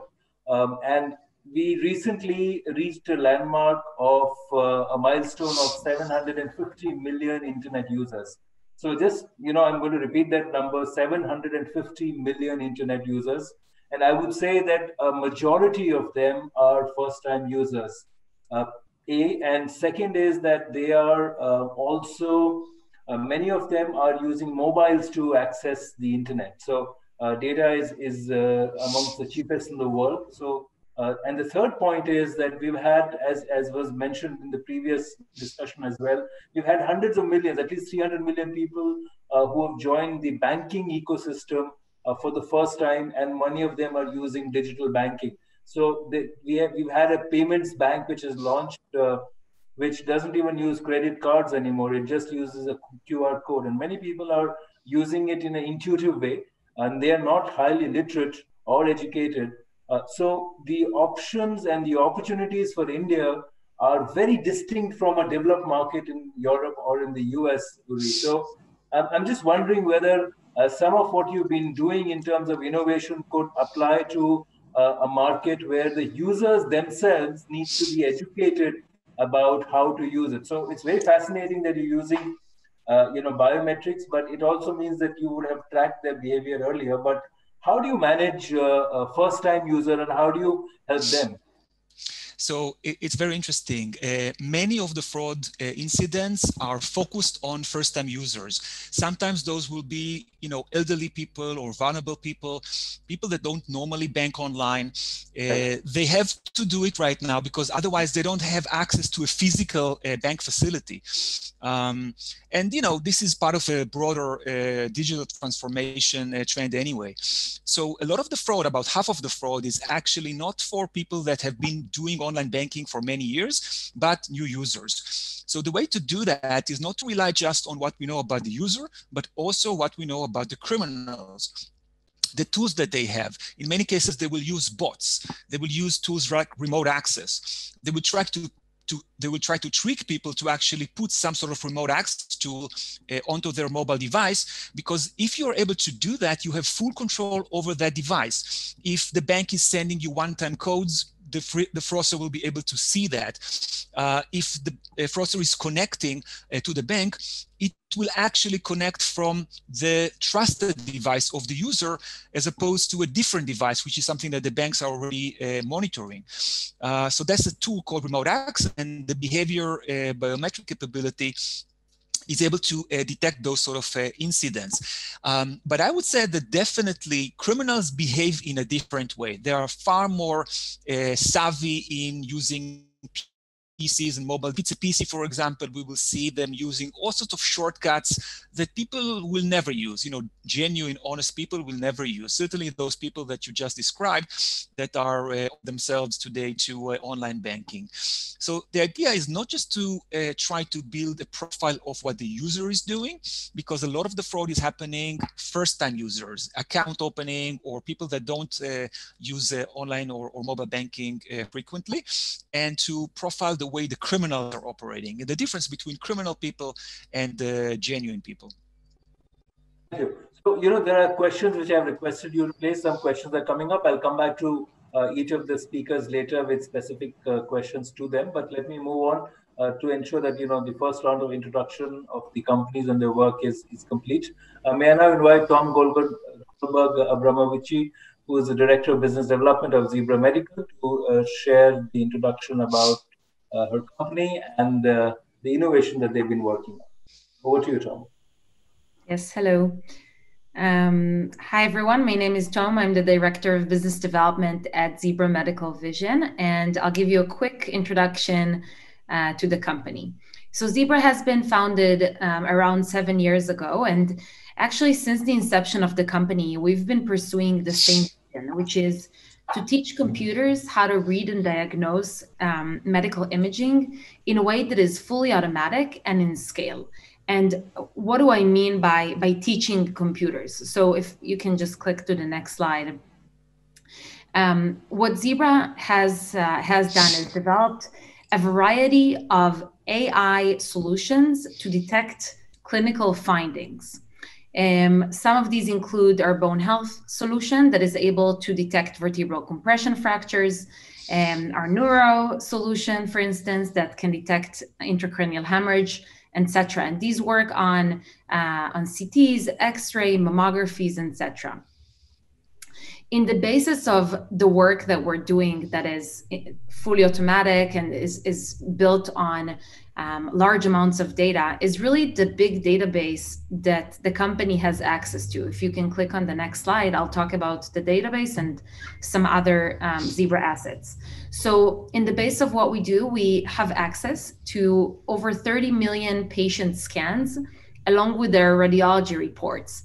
And that goes over 10 years of patient history. So that allows us to develop these clinical solutions that know what happened with the patient over time. And a lot of our research and development is built on that. In addition to that, today we're around 90 employees, primarily based in Israel, but we actually also have someone in India and a pretty large team in North America. The access to the data, as well as some other company assets, has allowed us to bring on board some strategic investors, as well as get regulatory clearances around the world. We're one of the leading companies in AI for radiology in terms of number of FDA clearances, CE marks, etc. And another pretty cool thing around the FDA is that Zebra was selected along with other companies, very big names in the general ecosystem like Google and Apple, to be part of the FDA pre-certification program. So it's interesting to see that the FDA is also starting to understand that AI needs a different approach, and that in order to bring innovation forward, they have to adjust to what's happening in the market. And so Zebra is one of the companies which was selected to help lead that effort together hand in hand with the FDA. Over time, we've also released 11 research publications, our latest one in Nature Medicine, and have been granted around 20 patents. And that's where my presentation ends, and I'd love to get any questions if you have any.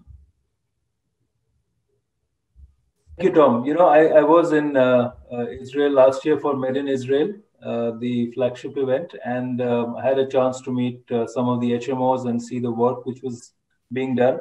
And I had a small disappointment when I met some of the startups because everybody was looking at US and Europe. And when you talk to them about 20 million or 200 million people, they didn't understand that. So I love the fact that you talk about doing it at scale. So there is a tremendous opportunity in India. And of course, you may have heard that earlier this year, the Prime Minister of India launched the National Digital Health Mission. And a lot of that is inspired by the HMO structures of Israel. So we're going to have this digital identity program for all citizens in India, apart from universal healthcare. So there is, and I must say that, the image scanning that you're talking about, it is now well accepted in the medical circles. And again, there is a terrific opportunity for rolling this out at several levels, because remote healthcare, I think what you're doing, remote healthcare, would really benefit from that. So we'll come back to you with some questions from the audience. And now I'd like to get Dubi to come in and talk about Juganu. Hi, good afternoon, and thank you for the opportunity. As mentioned, my name is Dubi Lavi from Juganu. And just to let you know, we didn't change the name of the company because of the webinar. It was established 10 years ago with this name. We're a company that's based on creating systems that are based on lighting capabilities. And in the last a few months, we've gone through a very interesting process that I'll define. Can you go? So until March this year, we were a normal company that does a very advanced, high quality lighting systems, infrastructure, city and infrastructure, smart cities. The idea that we have is we have a lamp post. You take the lamp post, replace the luminaire, and you get a totally connected system because we've integrated the light, communication, cameras, microphones, and wireless communication all into the luminaire. So all you need is power. Horticulture, we provide supplemental lighting and the entire lighting for warm houses or for indoor farming. And retail and commerce, because of the quality of the light and the ease of the installation, it's very, very good. Next slide. So in March, all of a sudden, we found ourselves, no, we didn't find ourselves, we actually defined it in doing this, going to a total new area of healthcare, also based on lighting. And it was a very interesting process. Next slide, please. Because we needed to understand an entire new area. What we can see in the picture is a product that we never thought about before March. And we all know that ultraviolet is good for disinfection. Few of us know how ultraviolet A is capable of disinfecting. And based on some studies, we defined a new product, which we call J-Protect. And what we have here is a light that includes both the regular light that's embedded with UVA, which you can be exposed to for an unlimited time without any harm, and UVC, which is a harmful light that is operated with a very robust safety mechanism. The challenges that we found were, first of all, it was an area that wasn't very well known. We needed to understand it. We needed to understand the medical implications. It was an issue of time to market. And so we needed to prove the product. What we've managed to do since March is develop the product. We've received an FDA exemption that the product does not need, and it's not a medical device. We received the EPA approval, and we've actually started marketing and selling the products. And we've actually sold a quantity to a commercial business in Bangalore. So India is an interesting market for Juganu, as well as other countries and Israel. So we have 43 patents. Most of them are on the lighting capability. And for those who understand lighting, you can see the capabilities of our product, which are the CRI. We have a very low blue light, which is very healthy. So we've gone into the health business in addition to all the rest. Thank you very much, and questions whenever you feel like, Pranjab. Thank you. Thank you, Ruby. You know, I'd heard of IoT in lighting, which allows you to figure out and manage space, but disinfection from that. Can you go a little bit more into that technology? How does that work? Sure.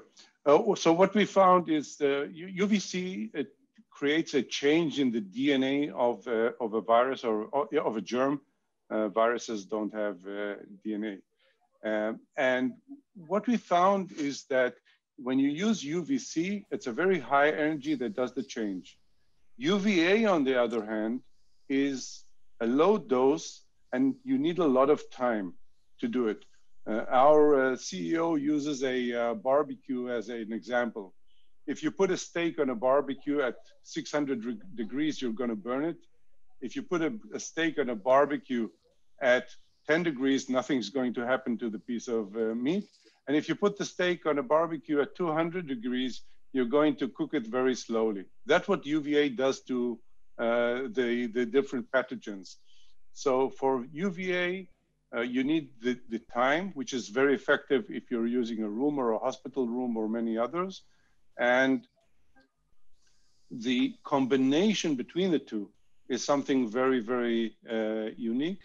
And it was interesting to find there was quite a few items or articles that included UVA, but there was very little medical data about it. So we've actually done a lot of research ourselves combined with universities in Israel. So is it possible to use it in residential and office spaces as well? Yeah, with the UVC, you need to be out of the room. So the UVC operates only when you're out of the room.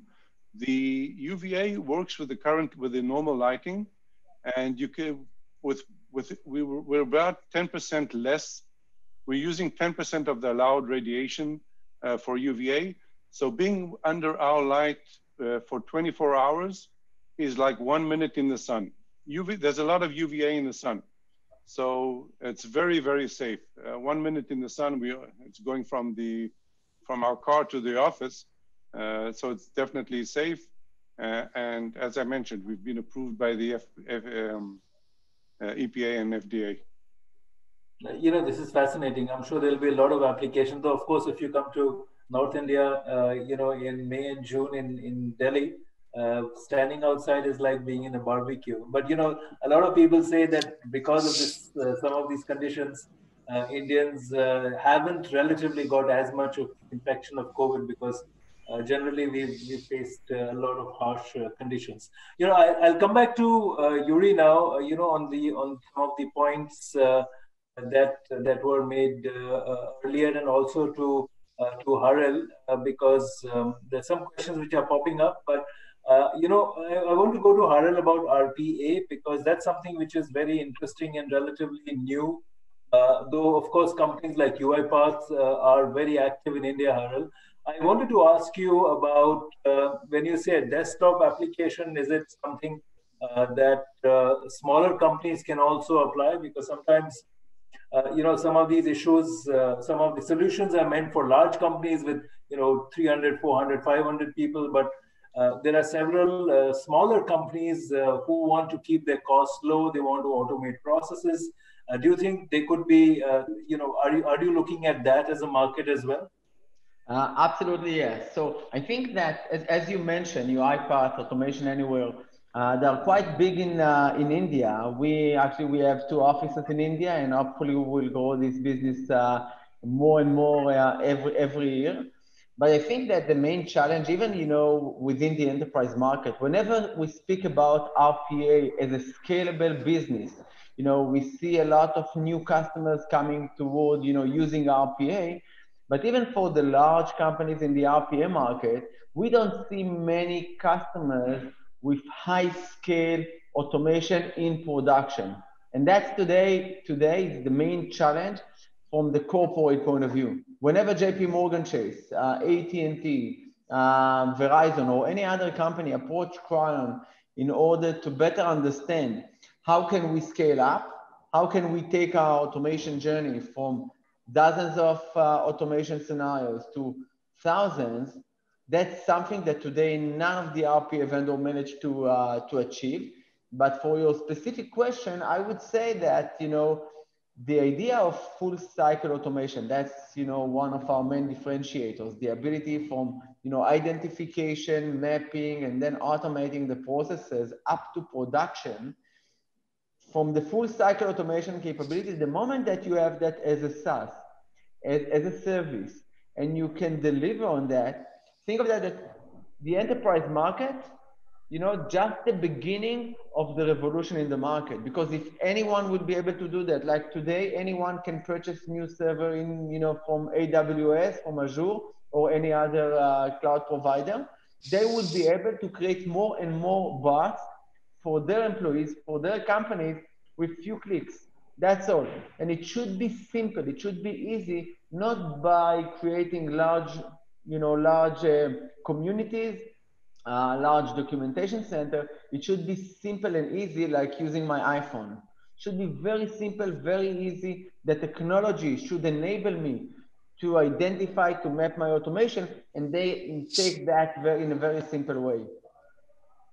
That's absolutely true. As it happens, last couple of days, I was on a jury for India's Automation Awards, and the applications where they're growing is tremendous. But the fascinating part is that some of the smaller and the younger companies are using it much more than the legacy companies, because the legacy and the older and the larger companies, like there's $11 billion company in India, which is in textiles and others, but they find it more difficult to use RPA and automation because they have to change their processes. It's not just going digital. So I think there would be a very wide range of applications that you would see. And I wrote my book on rise of automation in India, and it was in the market in January, just before COVID.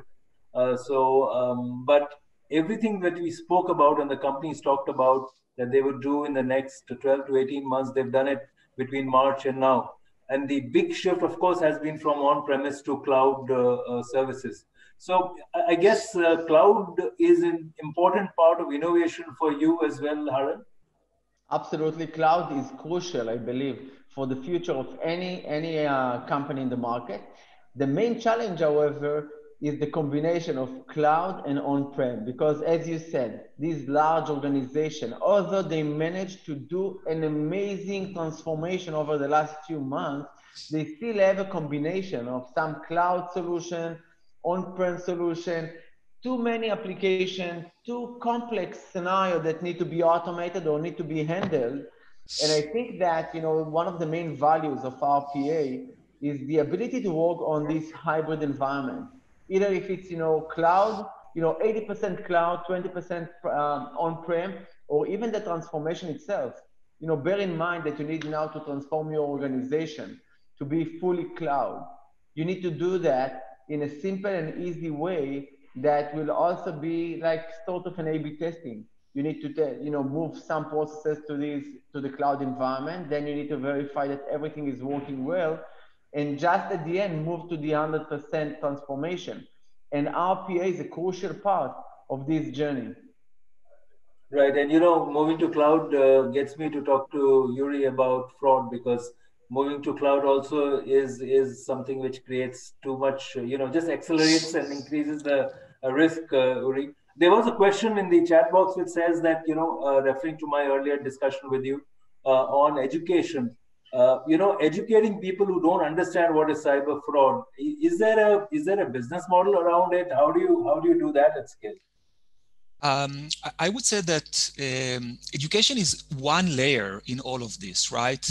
I don't know, you can call it like the first line of defense. And typically this is done by banks and the government. Government would invest in public information campaigns, specifically around certain types of vulnerabilities and attacks. So during the phishing days, there were a lot of campaigns around that.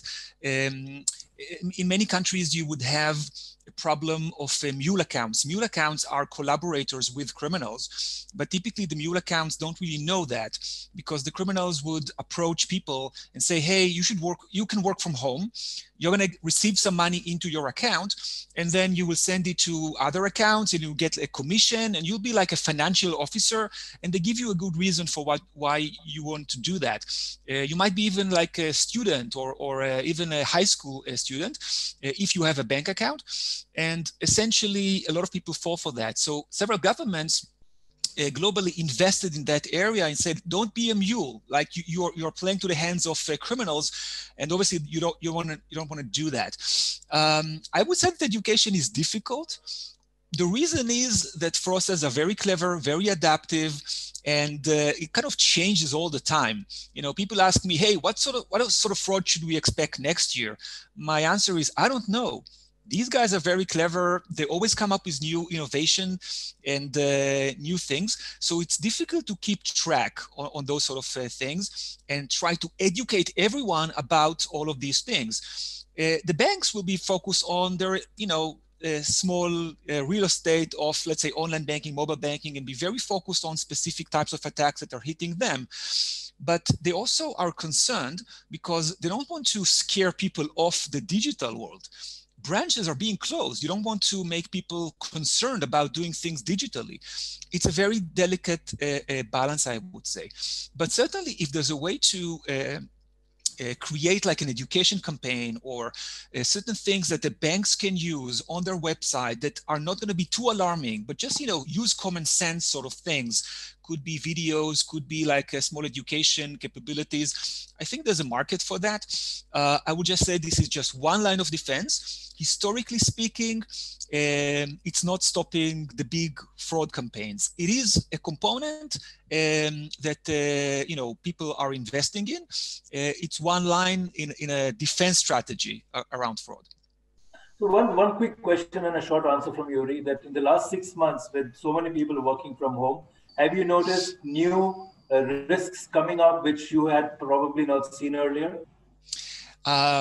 Many of these fraud cases that I talked about, did a complete revolution in the last 6 months. Again, the fact that people are working from home, they are suspect to all sorts of social engineering campaigns. Hey, we are the bank. We know that you haven't been to the branch for several months now. We are updating our records. Social engineering and the pandemic go hand in hand very, very well. And the fraudsters are very cleverly, tapping that sort of opportunity. This is one thing. There's also things that are not fraud related. Let's call them trust and safety related. So for example, think about someone who is providing a customer service to many organizations, customer service capability. So they typically will have big halls full of people that provide a lot of customer service functionality to many organizations, let's say telcos and cable companies, etc. Now all of this moves to home, right? So the same people that were sitting in big halls are now doing it from home. However, they want to, generate more revenue. So what they will do is they will use their computer and their account, okay, and share it with family members, with neighbors, with people they don't even know, because they know that this account, which is verified, is providing service to a lot of companies. Now think about it, this is a problem because the person that is supposed to give the service on behalf of, let's say, a big telco, accessing a lot of sensitive data and records, was vetted, background checked, etc. Now it's the neighbor or a family member or someone else logging into the same account, simply by sharing credentials. So this is becoming a huge issue. How would you know that the person that is supposed to give that service is really the one that is giving the service? It's a way to verify the individual, not just the account itself or the credentials of that account. Giving you one example of something that is now happening during COVID. Thanks, Yuri. That's most useful to know, I hope more companies adopt it. And that question, by the way, was asked by Sanjay. I didn't mention the name earlier. Tom, I'd like to come to you. You talked about real-time analysis and image scanning. And the challenge in real time, any activity which is real time, especially when you're looking at assessing images, is the quality of bandwidth and the connectivity. You know, the platform we are on, Zoom, for example, became successful because it could operate in low bandwidth. Now, how does, you know, when you and your company looks at emerging markets where perhaps the bandwidth is not going to be as good, or even within India, you know, there will be different levels of quality of connectivity. If I'm in an urban center, maybe good, but even in an urban center or on a peak time, you know, there's too much pressure on bandwidth. How do you see that solution rolling out in a low bandwidth situation? Yeah, so we actually have current installations in India as well, like for example, at Apollo hospitals in India. It's not a problem that we're seeing at the moment. We also don't overload the servers so much, just because whenever a scan comes in, it comes in automatically based on certain forwarding rules. So for example, every CT, chest or abdomen CT of a patient who's over like 50 years old would automatically be sent for us to us for analysis. And so it's not like a big chunk of data being sent every time and getting the servers stuck, but instead it's every study, you know, one after the other in essence. And so we don't see much of a problem with that. That being said, we always have, like, we are very like a cloud first company, but we also have an on-premise solution in cases where there's really no way around it. But we haven't seen too many of these cases actually.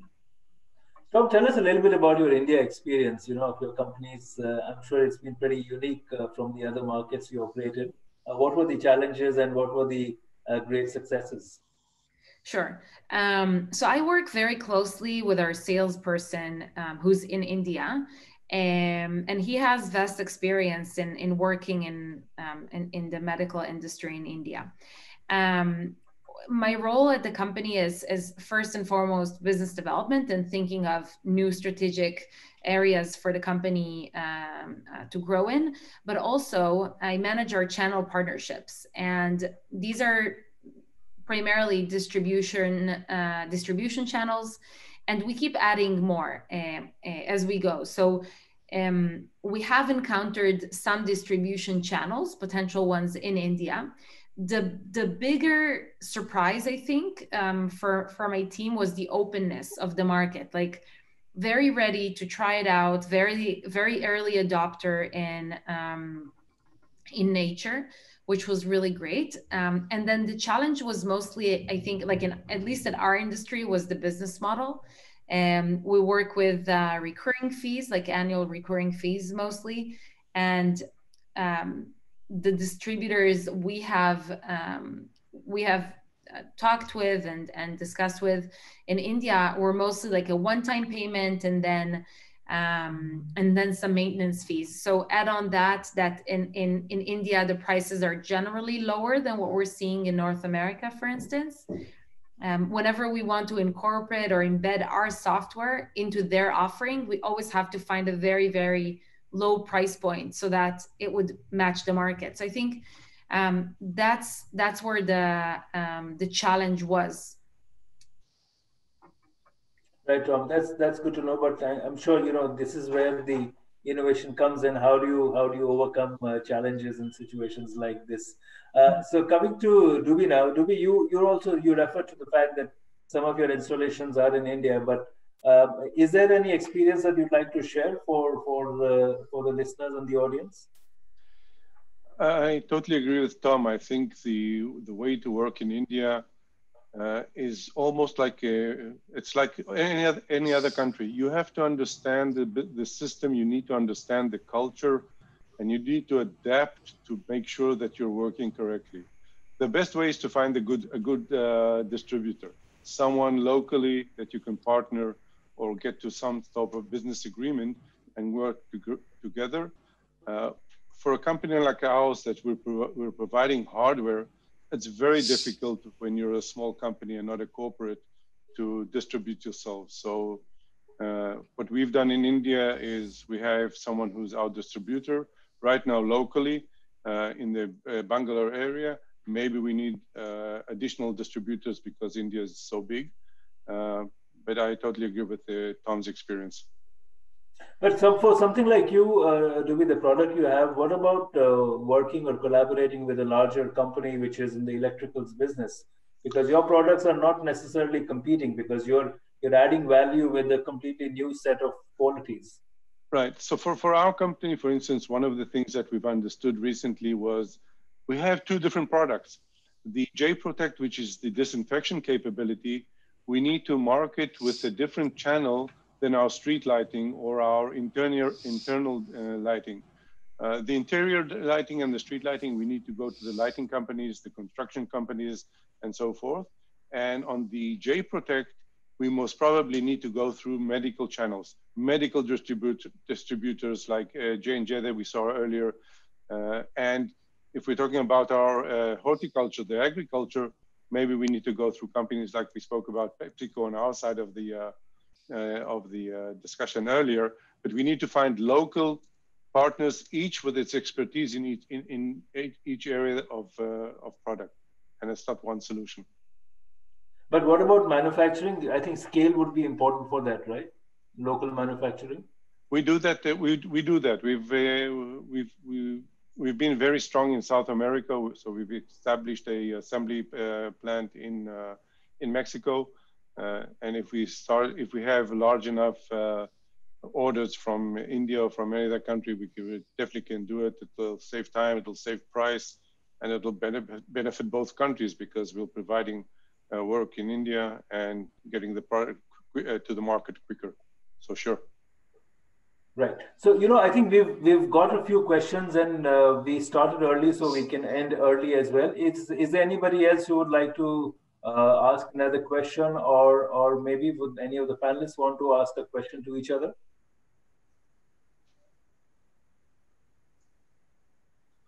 Oh. So, go ahead. Were you saying something to me? No, sorry. All right. So, I think with this, we can perhaps end this session because we've got a very good idea of what's happening in terms of the latest technologies. We've also seen examples of how innovation has happened in a time of crisis where companies have been able to create something new, which is very relevant and contextual. So I think those are something that those are issues which cut across markets, which cut across sectors. An approach to innovation, which is very, very agile.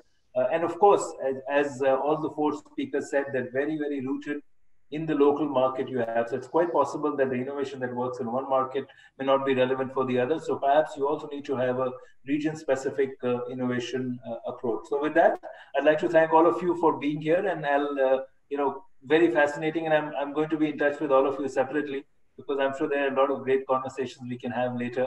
But I'm going to hand it over back to Dan now. Over to you, Dan. Thanks, Pranjal. That concludes our session for today. We'd love to stay in touch with everyone that has been on this panel. Please reach out to us. I'm going to put my email address on the chat box, and happy to connect you with either the speakers or the entrepreneurs we've met today. Thank you very much.